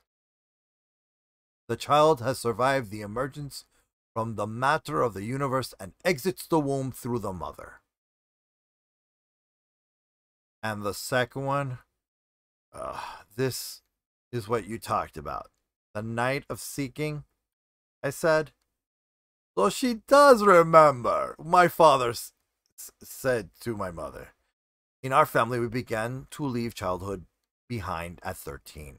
But according to my father, true adulthood didn't arrive until the 26th year. Jose Maria also passed this rite when he was 13, my mother said.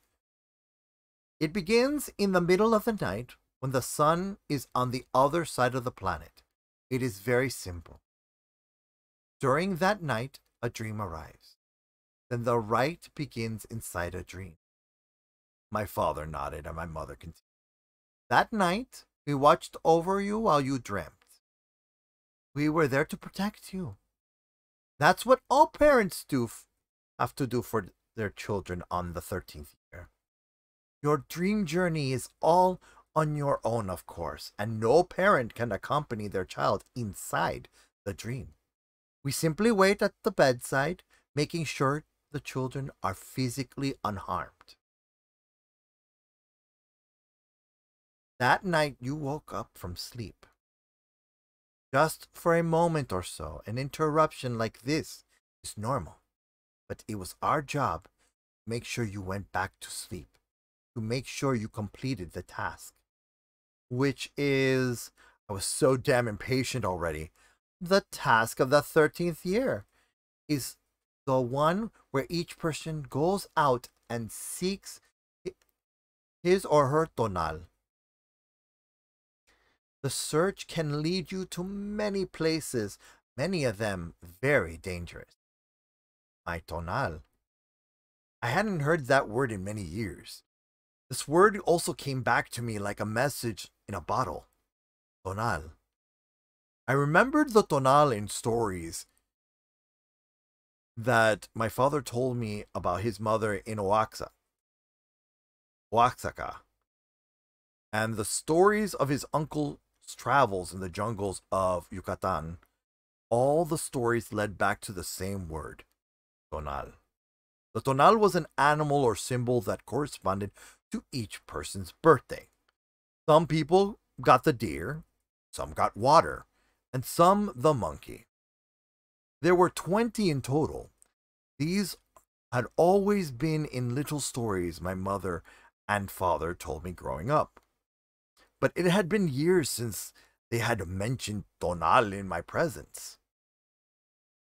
And if I went out to find my tonal, then what is it? I said. I'd always wished for the rabbit. That's the problem, my father said. You came back without one.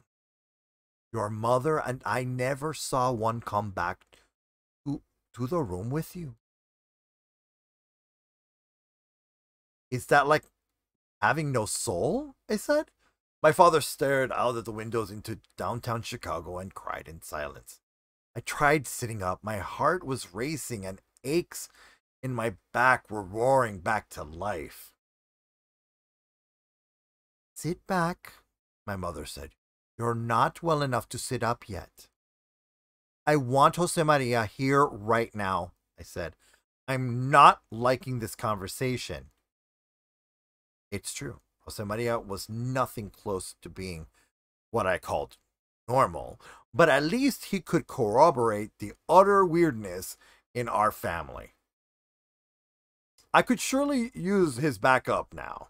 I needed him here to bring some sanity into the room. Timing is not on our side, my father said. The painkillers they are giving you interfere with your lucidity. Normally, we would explain all this history to you without the intrusion of a single foreign chemical in your body. But your mother and I don't have a lot of time. Your father and I, my mother added, we're worried. We're worried you're headed in a very wrong direction, my father interrupted.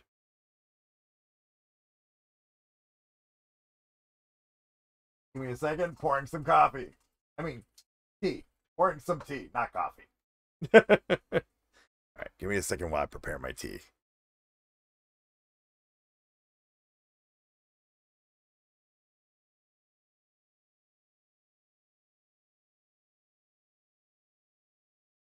Ooh. What's everybody think so far? Wow, right? Oof. See here. Hey, Japs! Yeah, I know. I gotta get that tea. I gotta soothe the throat. I'm feeling like it was going dry there a little bit.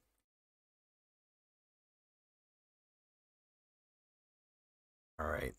Well, Japs, welcome. Well, you did, and we're in the middle. We are in the middle of reading 13 Secret Cities, written by Cesar Torres, who happens to be in the chat, also known as LED Queens. So if you have any questions, please feel free to ask him. I say, you're such a good book reader. I could see you working on that would be fun. Honestly, I dig it. By the way, since we're taking a little minor break right now, a little tea break right now while I'm waiting for my tea to cool down just a little bit. If you want to read 13 Secret Cities and the rest of the Coil novel series, you know, like book 2, which is 9 Lords of Night, you can go to ledqueens.com and order yourself a copy that's autographed. If you just want the book, you can go to Amazon and order it off of Amazon. It also is available as a Kindle book.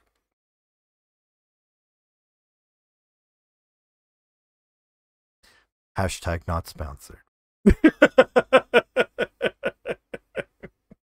Once again, thank you so much, everyone, for contributing to the 30,000 Bronx to make this stream possible. So actually what we're gonna do is, let's see here. Wait, I'm gonna bookmark this right here. Oh, I love that it's a little blue bookmark. Okay.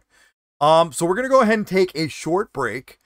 I need to wait for my tea to cool, but feel free and ask him questions about what you just heard. So, and I will be back. I just need to give myself a vocal break and get some fluids. I will be back.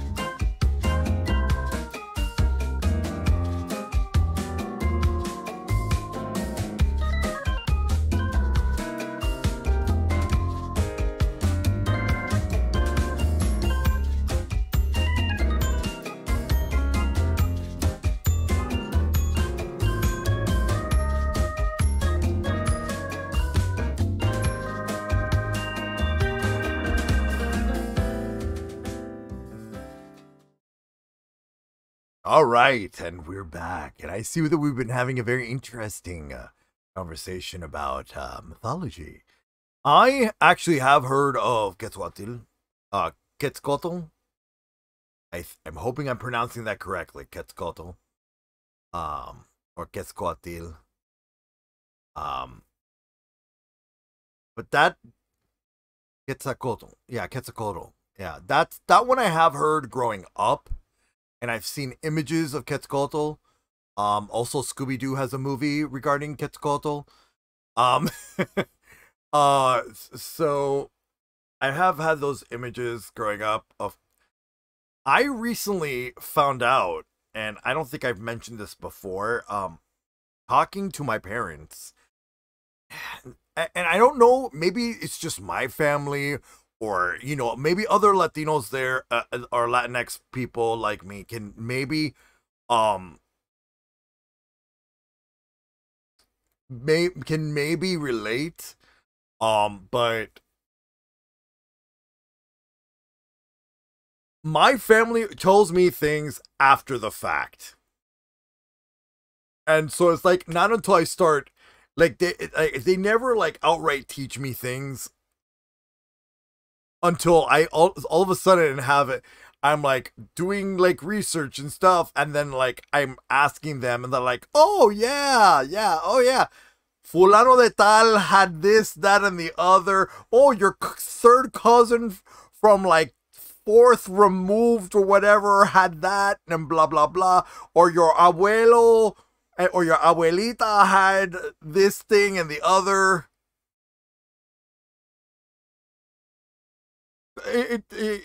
So okay. So regarding that, before I go off in a tangent, I found out from my family because I was kind of curious about if there was any Taino ancestry in my family. And I come to find out I do have Taino on both my mother's side and my father's side. How much?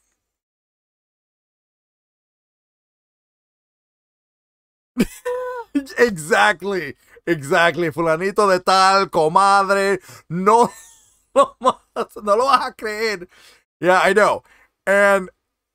But so yeah, I recently found out that I have Taino ancestry. And so now I'm curious to find out more about that ancestry. But of course, no one in my family can help me with that. So now I have to rely on the internet to teach me about this ancestry that I now just found out that I have. So that's gonna be an interesting thing. So let's see here. Let me see if my tea's now warm enough for me to be able to sip. Ah, yes, perfect temperature. All right, so without further ado, we're gonna go back into the story now that we had this little tangent. Oh, really quick, LED. I wanted to ask you really quick while we're have this little break. Would you be okay if we did this as a series? Oh, I like to drink a very special blend of Jasmine Dragon Pearl tea with Lavender Dreams. So basically, I like to drink a garden. Long story short, like I like to drink a garden. I like herbal teas. Yeah, I like lavender. I like lavender and jasmine. Green teas are good. But yeah. So I wanted to ask you, would you be okay if I read this as a series, like, and read the entire book on stream as a series of streams?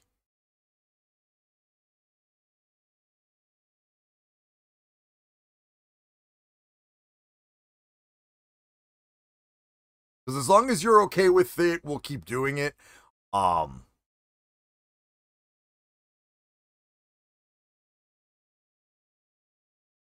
Yeah, I to be honest, I was planning on reading Nine Lords of Night as a story time as well. My original plan was to read some of it and then let everybody else kind of like go read the book themselves. But as long as you're, like I said, as long as you're okay with it, I will read this as a series then. We will do this as a series, and then we'll go straight into 9 Lords of Night.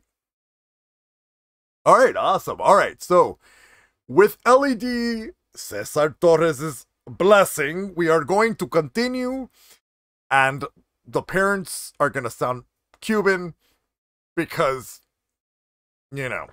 Here we go. Your father and I, my mother added, we are worried you're headed in a very wrong direction, my father interrupted. Joining the OLF and going to the protest was only a first step. I'm worried that you carry not just my stubbornness, but also my temper, and maybe even my bad luck. I have to ask you to stop your involvement with the OLF.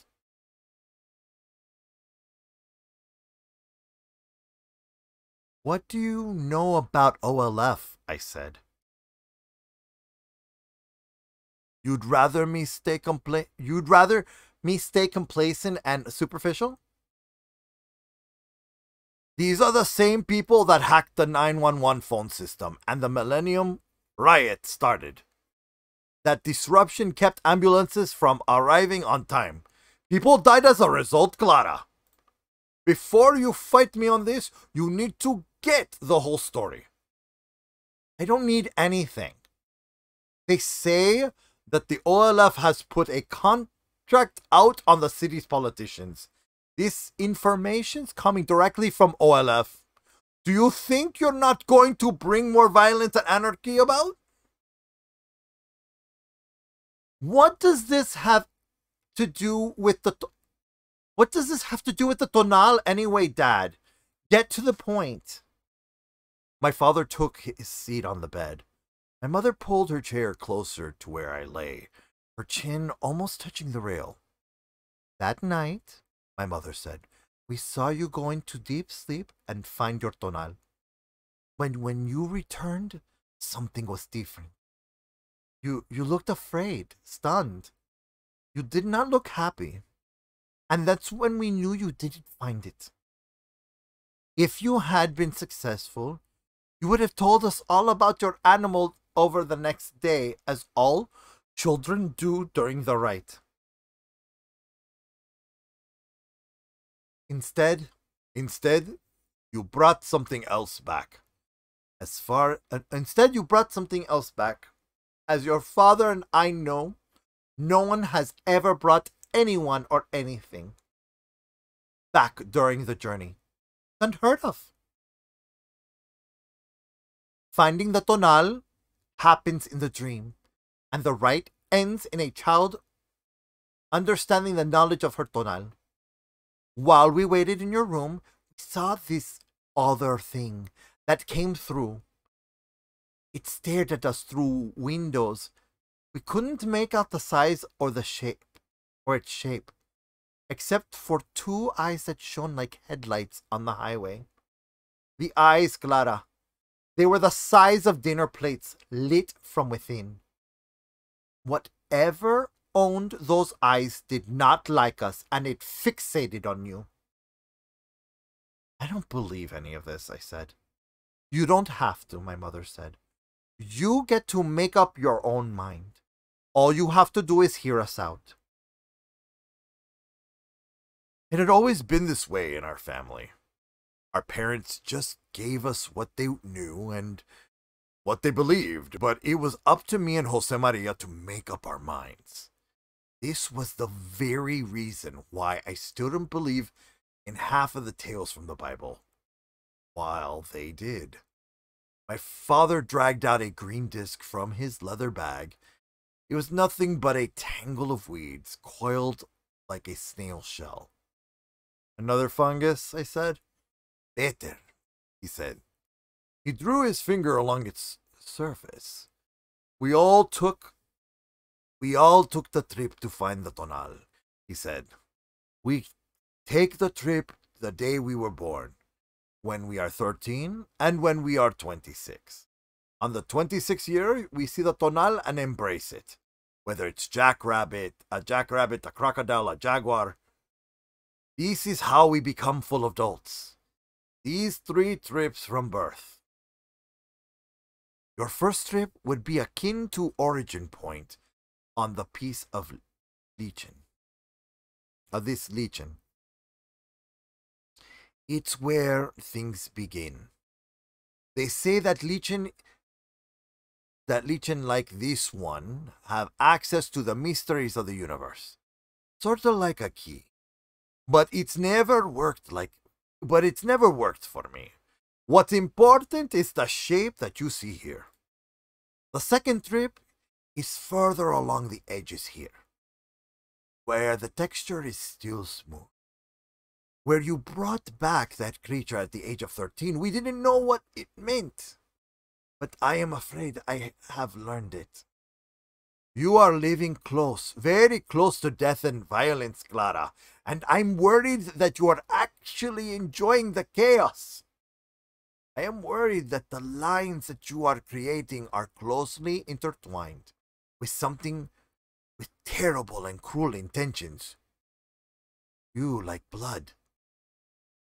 Get off my face. So offended.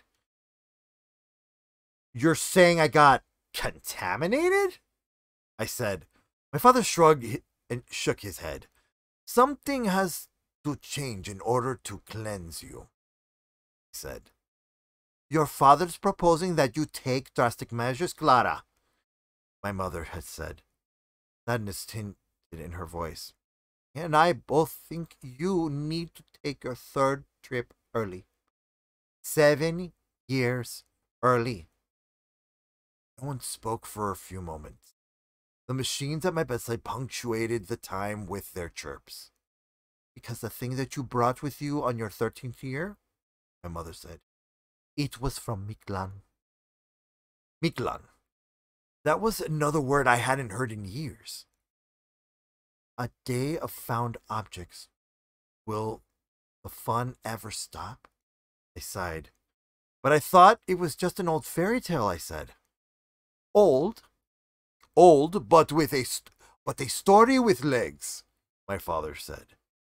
What we know about Mictlan, we know from what my grandparents taught me, and what they learned from their grandparents, and on and on. And I only learned it from your father when I married him, my mother said. Direct knowledge of Mictlan is forbidden, said. And yet something drew itself to you when you sought your tonal. I suspect you might have visited Mictlan in your 13th year dream. It's unusual, but possible. I have lived in anxiety for the past 6 years, wondering why this happened and where your mother and I went wrong. Suddenly, I wanted some more hardcore drugs so I could just tune all this out. Give me all the drugs, somebody. But my mom and dad were relentless. Cleansing is possible, my mother said. Handling this type of creature, taming this kind of creature, can only be done by an adult, my mother said. And you are not an adult yet. Far from it, my father spat. Immature and obstinate. Heat rose from my face, and I clutched the bed sheets with rage. All the years in school, the work I did for social justice, the volunteering, these meant nothing to these people I called my parents. Perfect grades, the part-time jobs, they were nothing. Nothing. But I am an adult. So much more adult than you, with your old ideas and creepy ways. I don't want to be here anymore, I said. Not used to talking to my parents in such a terse manner, but my tongue moved faster than my heart. Get out of my room and take your New Age superstitions with you.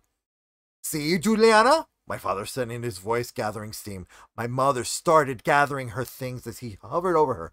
I told you this was going to happen. Everything we do, these two, they just toss it aside. My mother had placed my cell phone next to the bed, and I picked it up, oblivious to my parents' departure, texting Jose Maria as fast as I could. They've gone completely batshit, I texted him. My mother and father reached the door. Clara will be gone for a couple of hours, but we'll be back with the rest of the family. We'll have more time to talk in the next week or so. Just be ready for the journey. Won't be easy. Get the fuck out already. The door shut and I let out a huge sigh of relief.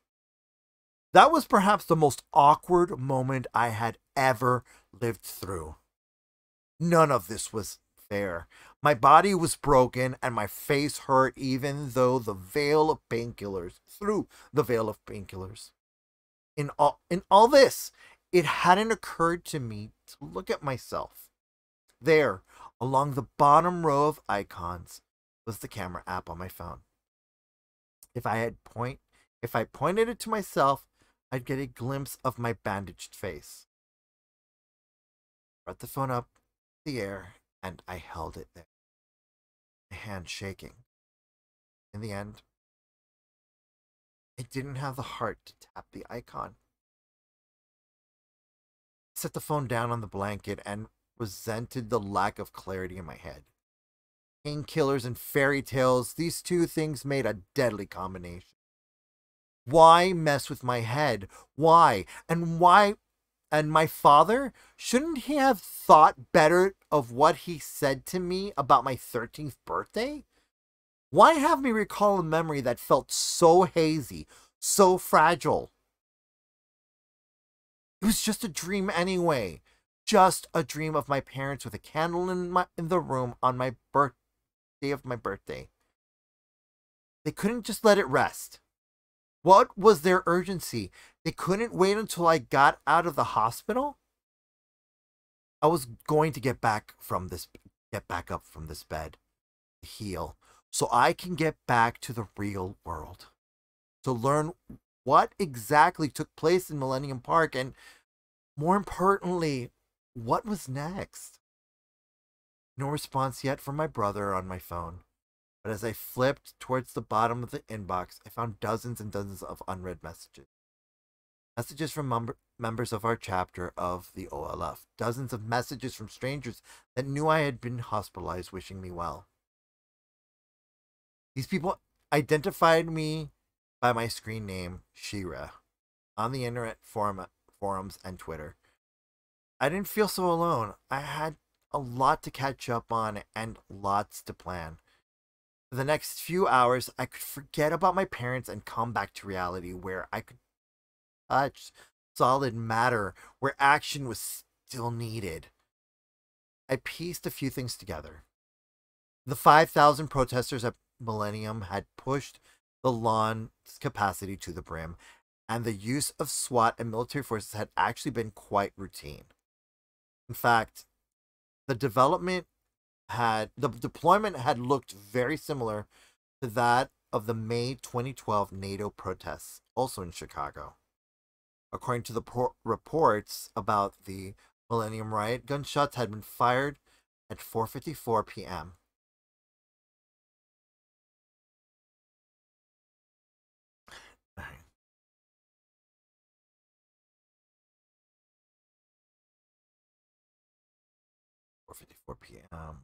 The media reports said that the first shots came from armed protesters in the center of the pavilion, while Twitter reports and bloggers pointed to the sound in the video clips put blame on the troops situated in the north side of the park.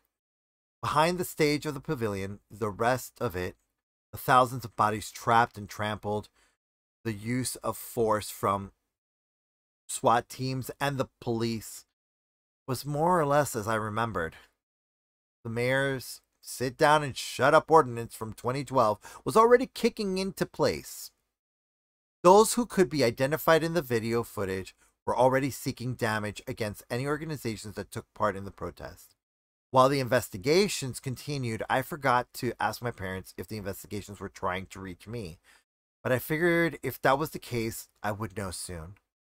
I saved several images into my camera roll so I could take a better look.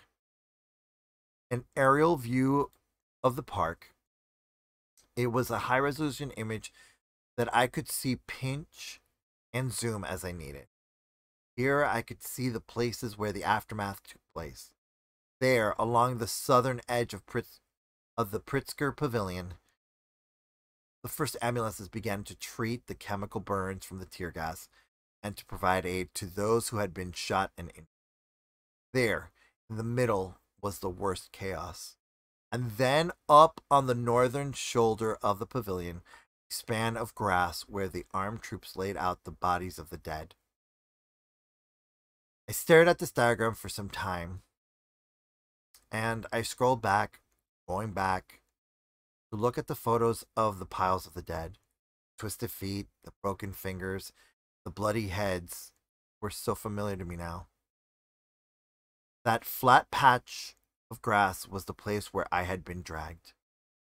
This was the path carved out in dead bodies, laid out by the troops and armed cops. They had placed me in the same zone as the dead. When you step inside the Palace of Skulls. When you step inside the Palace of the Skulls. When you step inside the Palace of the Skull. I let go of my phone and it hit the floor with a dull crack. I was breathing fast and sweating under the hospital gown. I fought back the urge to vomit. When you step inside the Palace of the Skulls, my mother had said. When you step inside the Palace of the Skulls, my mother had warned me. I considered calling my parents now to tell them to come back. I would eat my words, but seeing them might calm me down. I was scared. My finger lay on the call button, but I never tapped it. There, on the blanket, lay the coiled lichen my father brought with him. I ran my fingers over it, grasping it with both hands like a tiny steering wheel. Its edges were pebbled like a lizard's skin. I turned and turned it in my hand, knowing that the repetitive motion might help me bring my breathing back to normal. As I spun the lichen, a damp taste filled my mouth. It arrived from the front of my mouth, filling my tongue and my palate with its oily scent. It was a smell unlike any I had ever known before, though some of its notes were easy to identify. It tasted copper and sulfur, and a sick sweetness like fruit gone bad. It was a taste that reminded me of shit, but perhaps worse. This was the taste of graves and swamps, and the taste of burning human hair. The tighter I gripped the coil, the more intense the smell became. I retched, and pain exploded in my back and in my head. I tossed the coil of lichen at the hospital curtains. As soon as it was out of contact with my hands, the taste of rotten meat vanished from my mouth. I was panting again, while my heart sought to explode from my chest. A nurse showed up at the door. "Everything all right?" I said. "I thought I heard something." "You did," I said. "I dropped my phone. Can you get it for me?" "Thank you," I said as she slid it onto my palm. Before she could make it out of the room, I was already typing with fury into my phone, scouring through search engines for the word Miklan. Ooh, we're now at rhinoceros. Okay, all right. So now we're at rhinoceros.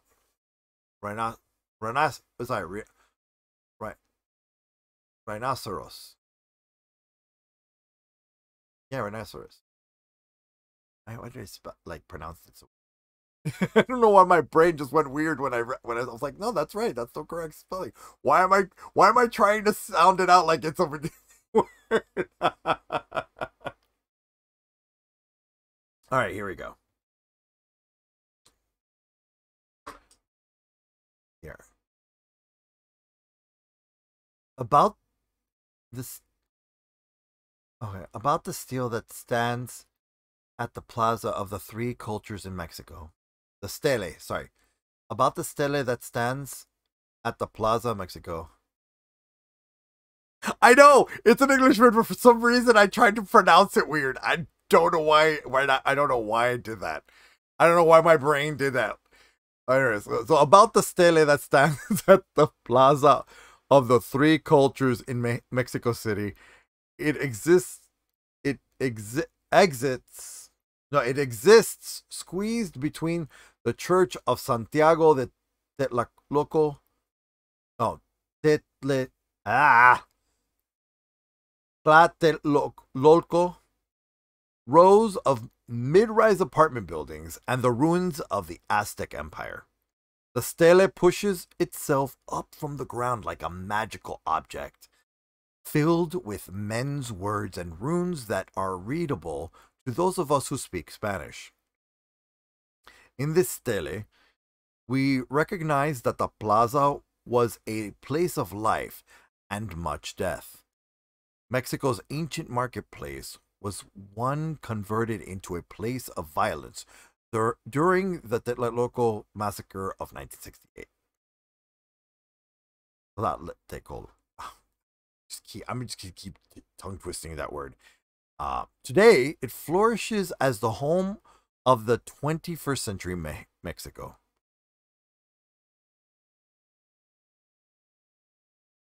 It is in this very spot that the masked identity of the Mexican people lies, hidden, yet also exposed through the power of language. Architect Carlo Fuente, Journal of Architecture and Design, Volume 56, May 2012, page 89. In the name of the Father, the Son, and Holy Ghost, once your authority, now your parasitic host. Motherfuckers grab their scepter and pull the trigger. Archangel. Lyra destroys a shrunken god. The Violet Album, 2008, Reckless Records. She caught the shawl as she spoke and looked about for the owner. In another moment, the White Queen came running wildly through the wood with both arms stretched out wide. As she were flying, and Alice very civilly went to meet her with the shawl. Lewis Carroll, Through the Looking Glass, 1871. I ran my card through the reader, and I walked up the platform to wait for my train. The wind whipped my face, and my hair lashed my skin. It felt good. This was my strange new skin, and it takes some getting used to. The Loyola stop on the Red Line was the place that served as my entry point into other parts of the city. It wasn't the prettiest of stations. This is true. This is actually true. It is. Loyola stop isn't one of the prettiest stations. It wasn't one of the prettiest stations, but the sun came down into fat yellow beams in the late afternoon. I was free of the hospital, able to breathe the city air. I wore my lucky brown boots and a plaid skirt that matched my vintage blouse. My makeup was a simple gash of black across my eyelash line and a layer of mascara. I could walk now, though many spots across my back and my legs were still tender to the touch. I sat near the sliding doors, and in my mouth the taste of Edgar's mouthwash. The Millennium Riot was weeks behind me now, and since then I had crept up to Edgar's dorm room in the early mornings when it was still dark out. His roommate slept right through my knocks at his door. Edgar would open the door, his face a moon in the dark of his room. His boxers hanging low on his hips and the thatch of hair on his chest wild like reeds. Once I was inside his bunk, the sex was short, sweet, pungent. The pain in my back faded away when I came and kept my panting short and shallow so we wouldn't wake up his roommate. I had been visiting his dorm room in this manner for weeks. In those moments before the sun came up, we didn't talk about what had happened at Millennium Riot. We didn't talk about the media frenzy around us, and we didn't talk about the heightened security around campus. Edgar was no longer part of our chapter of the OLF, and I didn't press him for details why. They had been different, though. When we finished, he lay in my armpit sweating. I decided to ask him about what happened. I needed us to talk. I asked him what he remembered from the Millennium Riot, but when I did, he just stared at me. "How dare you ask me?" he said. Body stiffened with anger. He's trying to simply forget. It was fine by me. I didn't ask any further. Once was enough today. I left. I went to my class later in the morning, then to my job at the library for a couple hours. At dinner time, in the dining hall, I ran into Edgar again. He was smiling again. He looks happy. What a change. "Maybe we could go to a movie. I can introduce you to my friends and crew," he said. "We can all hang out." I had no idea where he got this idea that we could start hanging out. We no longer socialized anywhere. Not in the dorms, not in class. This was new. I'd rather not. But why? We get together virtually every day. We're always doing that together. Not as together as you think. "Oh, that," I said. "I'm fine with the way things are right now," I said. You mean where you just use me for sex and then you leave me?" I don't know how to answer that. I know things haven't been easy since what happened, but we can still be close, Clara. "It's just sex," I said. "Just sex?" Edgar said. He finished a glass of soda, went up to the self-serve machine for a refill. He was done. He walked past my table. His smile was gone, and went to sit on the other side of the dining hall, his back turned away from me. Maybe he walked away. Maybe when he walked away, he called me a whore under his breath. But I knew that in that past 2 weeks, I had lost interest in what I had imagined to be my infatuation with him. Before the Millennium Riot, I had trailed Edgar like a shadow through the lecture halls, the student union, the dorm room halls, but now I could only think about Miklan and whatever I could learn about it. I needed to keep some distance from Edgar myself. Now that I had pieced together some of the events of the riot, I had learned that when we got separated as we held hands, Edgar too ran off to find an exit from the rounds that were being fired in the Pritzker pavilion, and he successfully ran onto the street before the tear gas arrived. Police officers arrested him on the spot. He was released later that night. He had survived unscathed by the violence. He never visited me in the hospital, and when I returned to campus, I expected to find messages from him. There were none. I learned that he had quit the Occupy Liberation Front altogether. He removed my name, as well as many others in OLF from his Facebook account. I asked him in the dorm one day how we had lost hand contact and become separated during the riot, but all he was, "You were the one that let go of my hand, Clara." Those words hurt me, but the further I pressed him to talk, the further away he moved. Had I been dumped? Or had nothing been there between us in the first place? And why did Edgar think that my morning visits meant so much? Maybe I really was a whore. I considered the idea for a second, then I laughed to myself. Of course I was not. But I would probably never find out what Edgar really felt for me. During my return to campus, I had dealt with police interviews and my classwork. short meetings at our OLF chapter. Our attendance was not the same anymore. Besides Edgar, we lost 40 other members. I knew fear kept many of us away, but even after what had happened, I wasn't going to give up. In fact, I knew that Millennium Riot was only confirmed for me my path. I had to continue with OLF and the movement. I ignored my coursework, putting off my reading and skipping discussion section.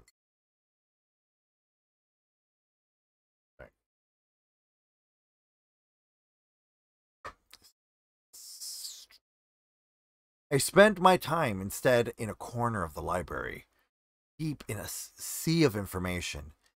In the mornings, I read every news post about the OLF and the Millennium Riot investigation.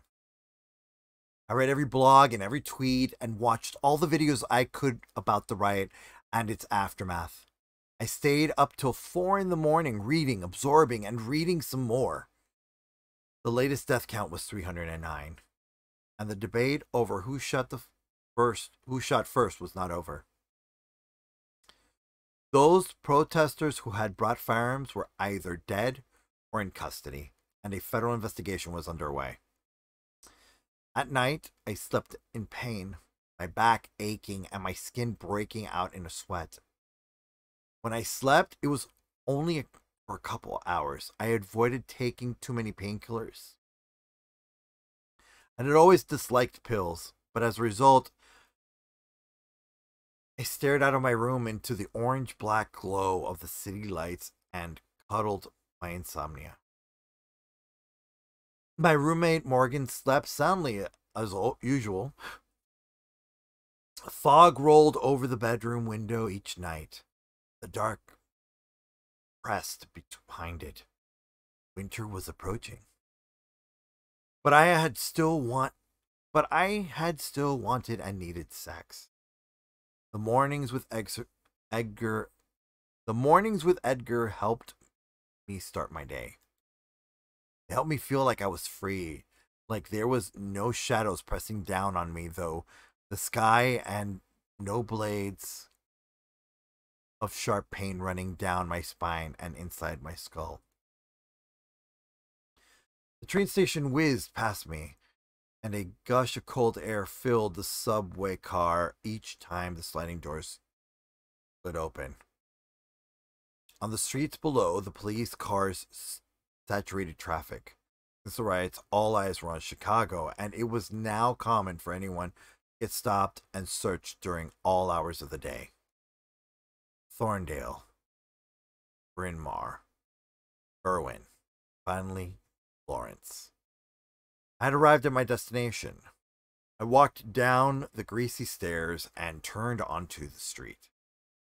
It was much too early for the doors to open, but there, lined up around the corner from the entrance from the Aragon Ballroom, 100 fans sat with their backs against the wall, checking their phones, complaining about the wind and the cold, anticipating their entrance into the concert hall. The Aragon eclipsed the whole block with its Moorish architecture style and the deep layers of soot and grime that had tarnished it over years. As I walked up to the line to look for my brother, as I walked up to the line to look for my brother, I was already regretting my clothing choices. But these were the most hardcore Rhinoceros fans, and here I was, caught in the crosshairs of these fashionistas who waited in line. I didn't have any tattoos to speak of, and the indigo of my blouse and the red checkered pattern of my skirt were all wrong for this crowd, and it was too late to go back home and change. It was what it was. I walked quickly down the line, avoiding the pressure of the eyes that bore down on me. 3/4 of the way back in line, I spotted my brother, Jose Maria. I'd been waiting 3 weeks for this moment where he and I could see each other alone, away from our parents' house and I away from campus. Samaria smoked a cigarette under his hoodie, letting out a big gulp of smoke. One leg kicked out in front of him and the other bent, so he could rest his cell phone on top of it. Case. He looked at me with his wet red eyes. He was high already. Grab a seat, Reina, he said. That's what my father called me when I was a little kid. Queen. Hadn't heard that in a while.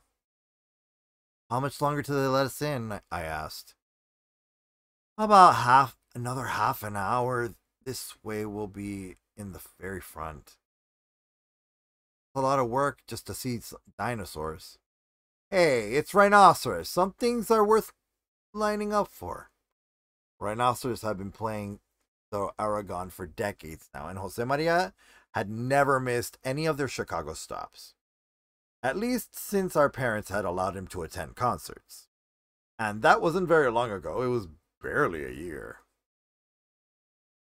He was allowed to go if I went with him, and that meant I had to go see a lot of shows. How much do I owe you? I said. Just give me 30, he said. I handed him 3 10s. I had 90 minutes, maybe a little more, if we could chat a little inside. If we could chat a little inside the Aragon.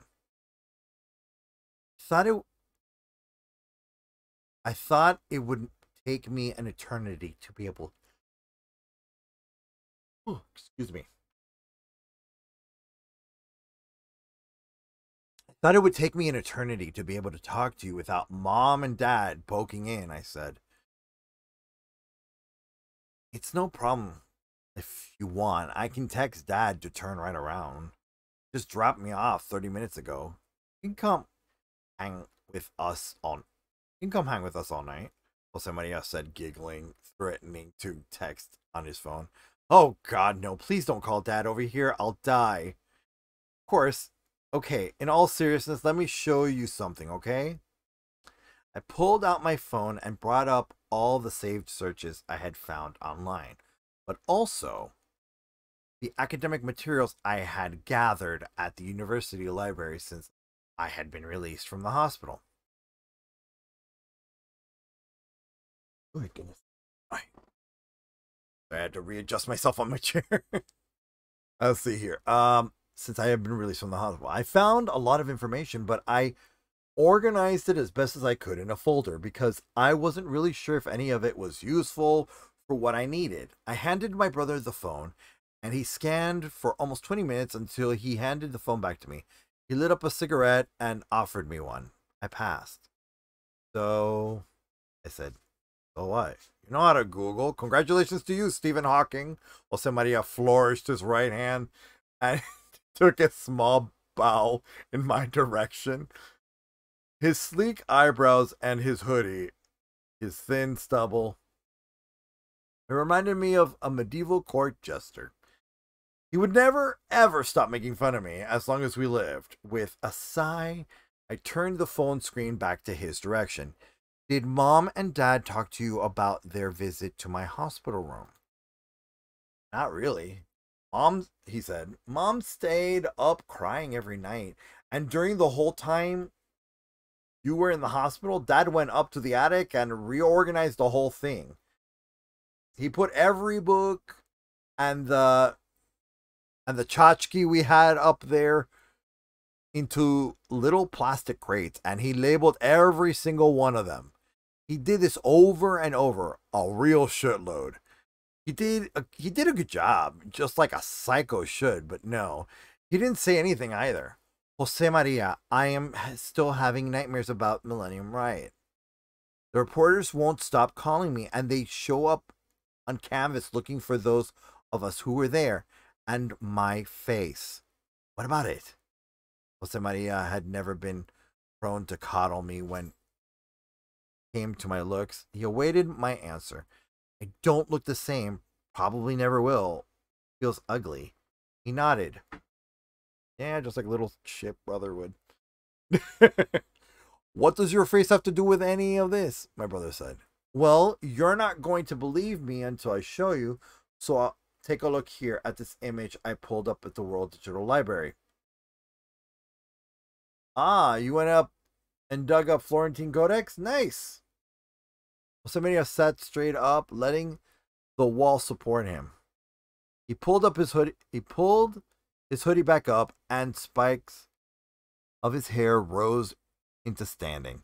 While the longer locks fell back, he grabbed the phone from me. The Florentine Codex is cool as shit. It talks about Mictlan. That's why I wanted to talk to you while it's just the two of us. Oh, I thought you came to see Rhinoceros with me because you recognize a person with great tests, you bitch. Relax, I'm here to see the show too, but you're the only person who obsesses this much about, well, this stuff. This stuff.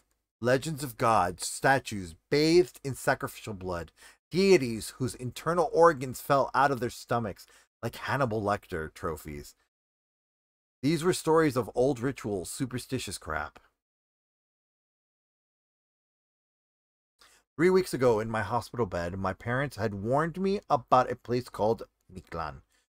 Up until then, they had never mentioned the word much, except in nighttime tales, or in some books in their library in our small living room. But that wasn't enough information. I had started my searches in the university library.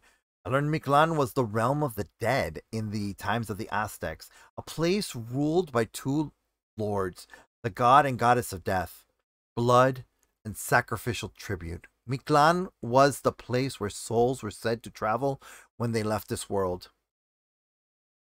In the end, I found out almost too much information.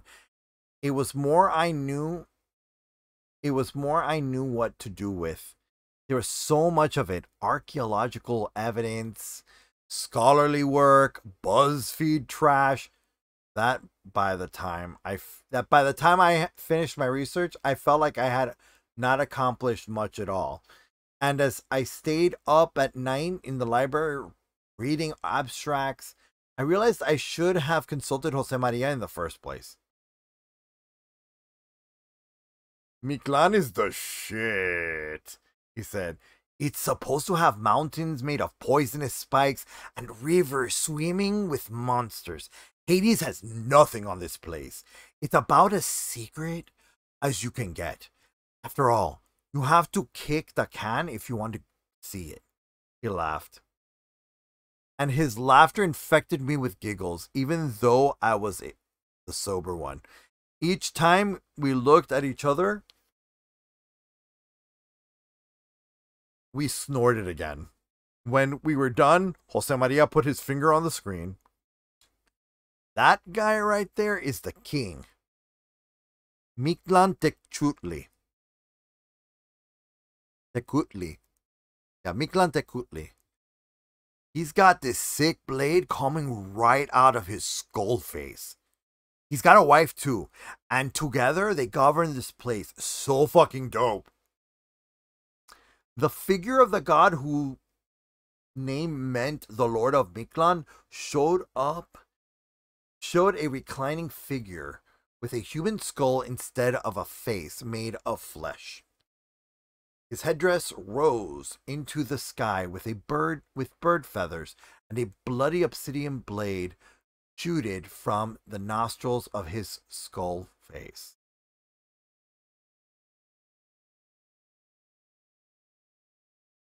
It really meant nothing to me.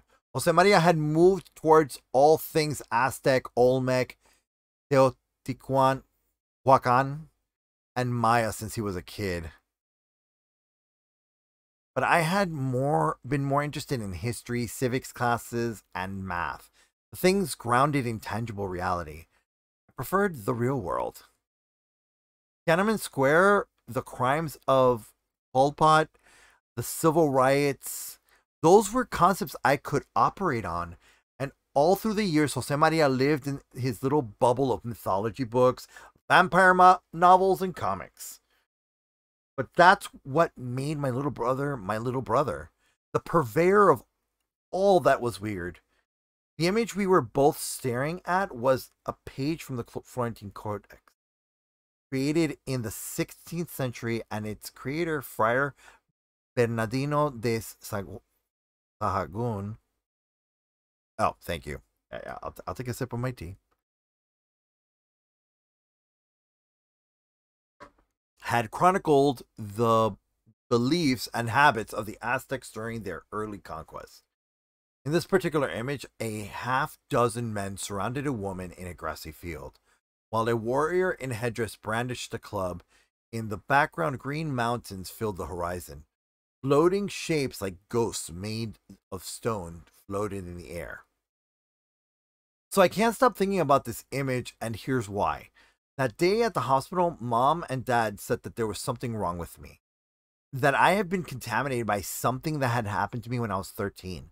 This passage describes a grassy field drenched in death, and for some reason it reminds me of the Millennium Riot.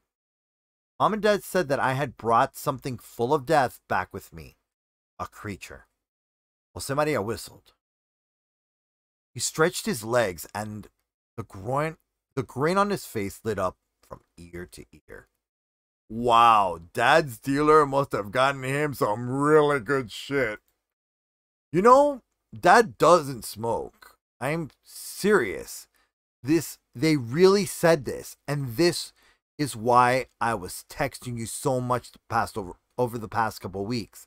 I wanted to talk to you to see if they mentioned any of this before. All they talked about is your reconstructive surgery and Uncle Teo's divorce. Oh, and Mari's ugly baby. Well, that and the mayor's crackdown on the OLF after the riots, there's that too. But they don't mention you that much, not that way. Every time I look at this picture with that warrior and his club, my heart begins to race so fast. I think I'm going to die. If I stare at it too long, I feel the panic of what happened in Millennium Park. Why, Jose Maria? Those who make the trip to the city of Mictlan don't come back, my brother said. That's just the way it works. Maybe you're worried about death after what happened? Maybe this isn't so literal. Maybe our parents just want you to get more in touch with our roots. Roots feel so far away. My Spanish is barely remedial. I don't even know how to pronounce some of the names of the places and things in this research. Touching roots is a sad understatement. That's just it, I said. Mom and Dad said I have to go on a trip to Mictlan to reach adulthood. Jose Maria, have you ever heard the phrase, when you step inside the Palace of Skulls? Jose Maria considered my words, and he glanced at me sideways, as if I were the one who was high on weed. No, I'm not going to answer that quite yet. Mostly because I think I have heard the phrase, but I can't remember exactly where. But I can help you dig in info on the place. I'll look it up when I get home tonight. Of course, some the stories conflict and some details are lost with the people who died in the colonization of the New World. And one more thing, shouldn't you be consulting with some archaeologist professor at school? I'm only 15, remember? This stuff is so weird that I'm embarrassed to bring it up to anyone.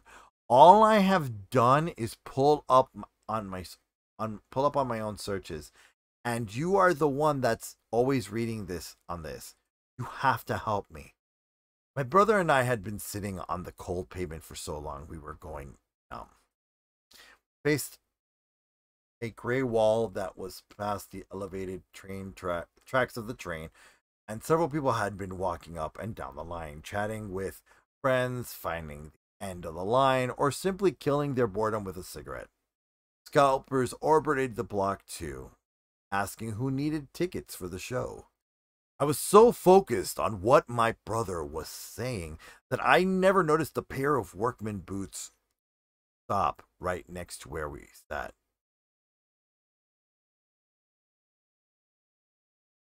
After all this time, you fuckers still insist on this socialist shit? No. After all this time, you fuckers insist on this socialist shit still? The owner of the boots was a short man, packed with muscle, his face taut with tension. He wore a rhinoceros baseball cap and a flannel shirt. I knew immediately he was referring to me. I wore an OLF armband on my left shoulder. It was a logoless design, just white letters on a black background, but unmistakable.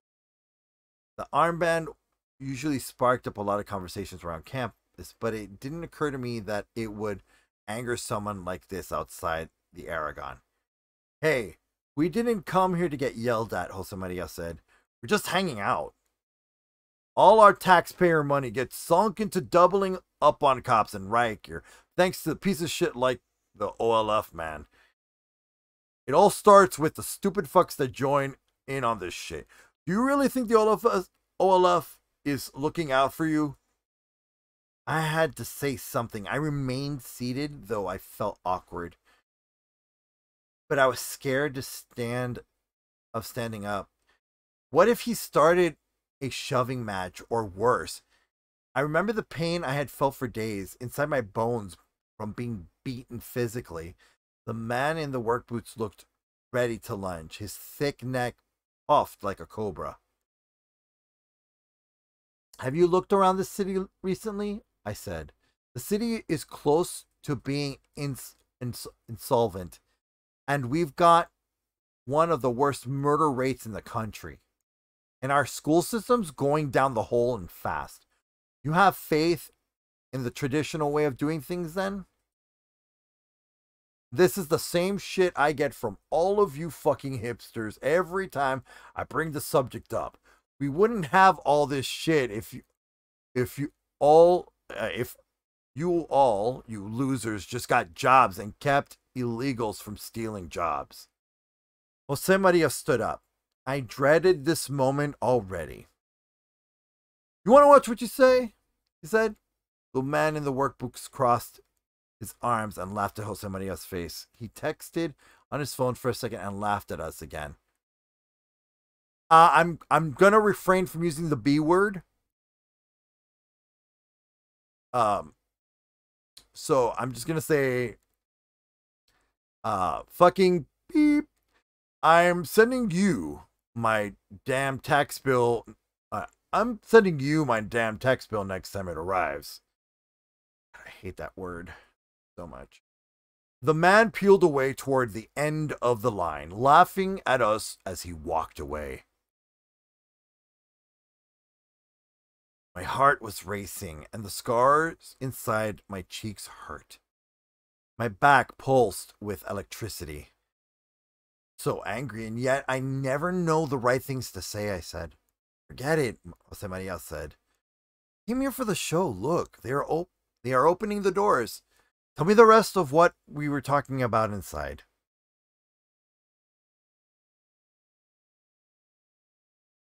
As the line of concert goers went through the glass doors of the Aragon, I looked over my shoulder, see if I could spot the man in the work boots. He was nowhere to be seen. I felt as if he was somewhere near, watching us. I handed my ticket over to the door. My hand shook uncontrollably, like the hand of an old person. Relax, Clara, Josemaria said off to my left as security searched him. You look like you've seen a ghost. When we get upstairs, I'll tell you how to get to Mictlan. Suddenly, the cavernous entrance of the Aragon, with its Spanish motifs, felt like a suffocating tomb. I put my hand on the Olaf band on my jacket and considered taking it off, but I knew Josemaria wouldn't let me. I walked through the turnstile. As we joined the hundreds of people in line in the concert hall, I got the distinct sensation that whatever I felt was watching me was not the man in the brown work boots. I was being watched by something or someone feral and dark. I felt an ache come over my joints and face, and it took me several seconds to get my heart rate down through heavy breathing. If I could have bought a beer, I would have. Jose Maria waited for me at the bottom of the double staircase, and we ascended into the dark together. So I'm going to go ahead and bookmark here. So we will pick up from here on the next story time. I will schedule another story time so we can pick up. But I'm going to say thank you all so much for joining. Yeah, I know, a cliffhanger. I'm sorry. We got 15 minutes. We're going to go. What I'm going to do right now is we're going to take this time to kind of like relax and discuss what we just been through. So, what does everybody think? What's in everybody's thoughts?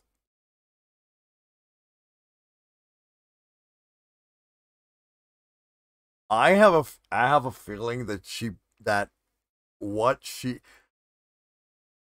my guess, it has something to do with the snake design on the cover. That's my guess. That this is a snake.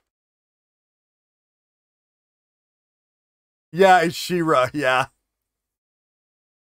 But like She-Ra, like in the, like the He-Man She-Ra, SHE-Ra. I also have to be very careful with slurs, reading moments that have slurs in them, because even though it's in the book, I got to be very careful because stream, we could get in trouble for it. Also, I really hate that word.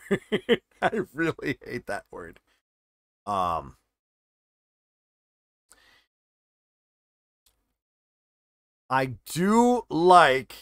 will say this, I do like the relationship with her brother, and because it reminds me of my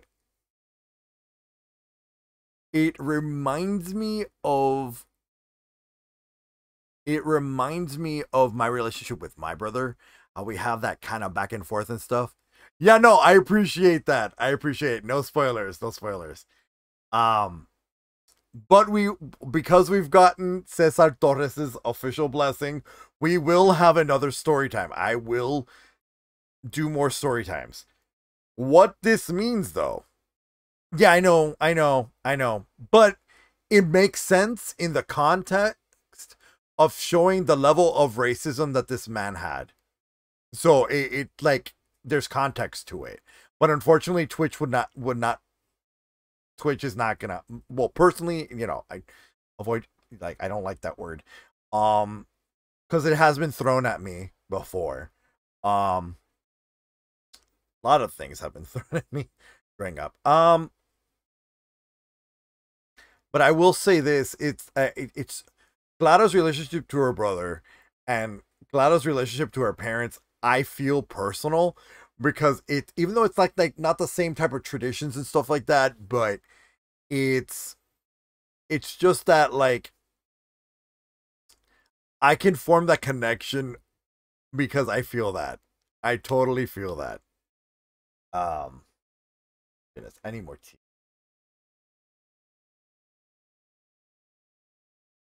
No more tea right there. Get some water here. Again.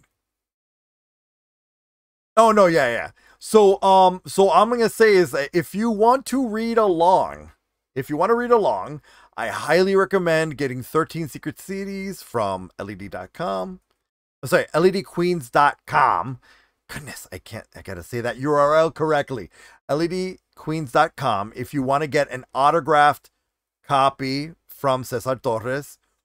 Or if you don't want the autographed copy, then go to Amazon. You can purchase a copy at Amazon.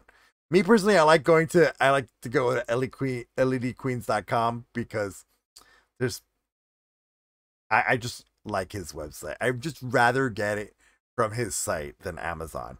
But I am reading from my Kindle. I also have the Kindle version, so that's how I'm reading it to you guys today. But no, I mean, did you guys enjoy this story time? Did you all have a good time? Because I had a good time reading this to you guys. I had a really good time. Um, hopefully we might be able to get some more people on next time so we can have a bigger story time. What I might do is I might have story time on a different day. That way we can still do Final Fantasy Shadowbringers on Saturday, or we can do this. We can do this once a month. I'm gonna need to think about it. So, yeah, because this is a lot of speaking and a lot of character acting um I'm and so so I gotta also protect my voice, and so because I could feel myself getting tired because I was talking a lot today. But what we're gonna do is I think what we'll do is that once a month, I think what we'll do is that once a month at the end of the month we will do story time, and so this will be a monthly thing. It'll be the I will let you all know in a tweet. I will tweet it out to let everybody know what I decide. But I think what we might do is have a story time at the end of the month every month. And that way we can get through the book, have a little break, and just kind of like, it'll be like in between gaming content. If you all like that idea, we will do that. I could also do story time. Figure out. I mean, if that doesn't work for you guys, and then we might do something else. Again, I have to think about it, but that's the direction I'm heading. We most likely will be doing it once a month at the end of the month, the last Saturday of the month, and so just keep an eye out on my schedule. So since we're approaching the end of the stream, I once again highly recommend getting yourself a copy of 13 Secret Cities by Cesar Torres. If you enjoyed what you heard here, please give us a follow. If you are watching the replay of this, hi. Just to let you know that all of our videos go onto our YouTube channel, so that you can keep track of all of this. And so basically, so for today, this stream will be on the YouTube channel. We're going to create a very special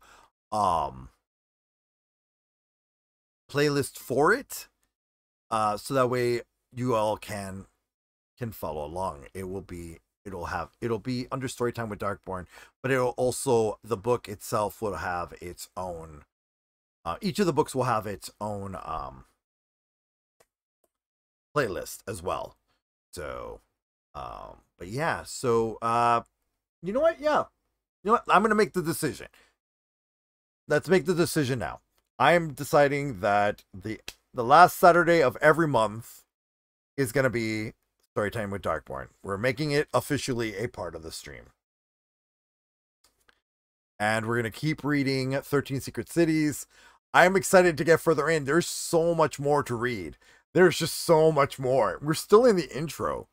Like, we're still in the beginning of it. Like, we still haven't even... Like, again, my theory is that what followed her back, that her like spirit animal is the snake. Or like her mother said, that somehow she wandered into Mictlan, got freaked out, and the snake followed her back. So, oh, thank you so much.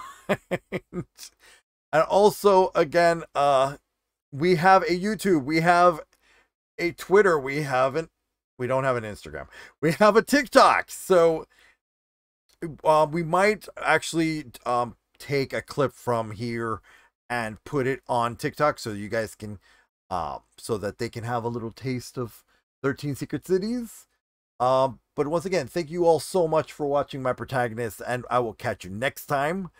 Monday at 6:45 p.m. we will be having another Dungeons and Dumbasses Flights of the Legacy, episode 21 of season 2. All right, and I will catch you all next time. Everyone, also thank LED Queens, aka Cesar Torres, so much for being a part of the stream and doing Q&A with us. And we look forward to seeing him if he's free to join us for the next part of it. If not, cool. But LED, you are always welcome to be here. Whenever we do story time of your books, feel free to to hang out and do Q&A if you want. You're more than welcome. And with all that said, everyone, thank you so much for watching, and I will see you on our next date, protagonists.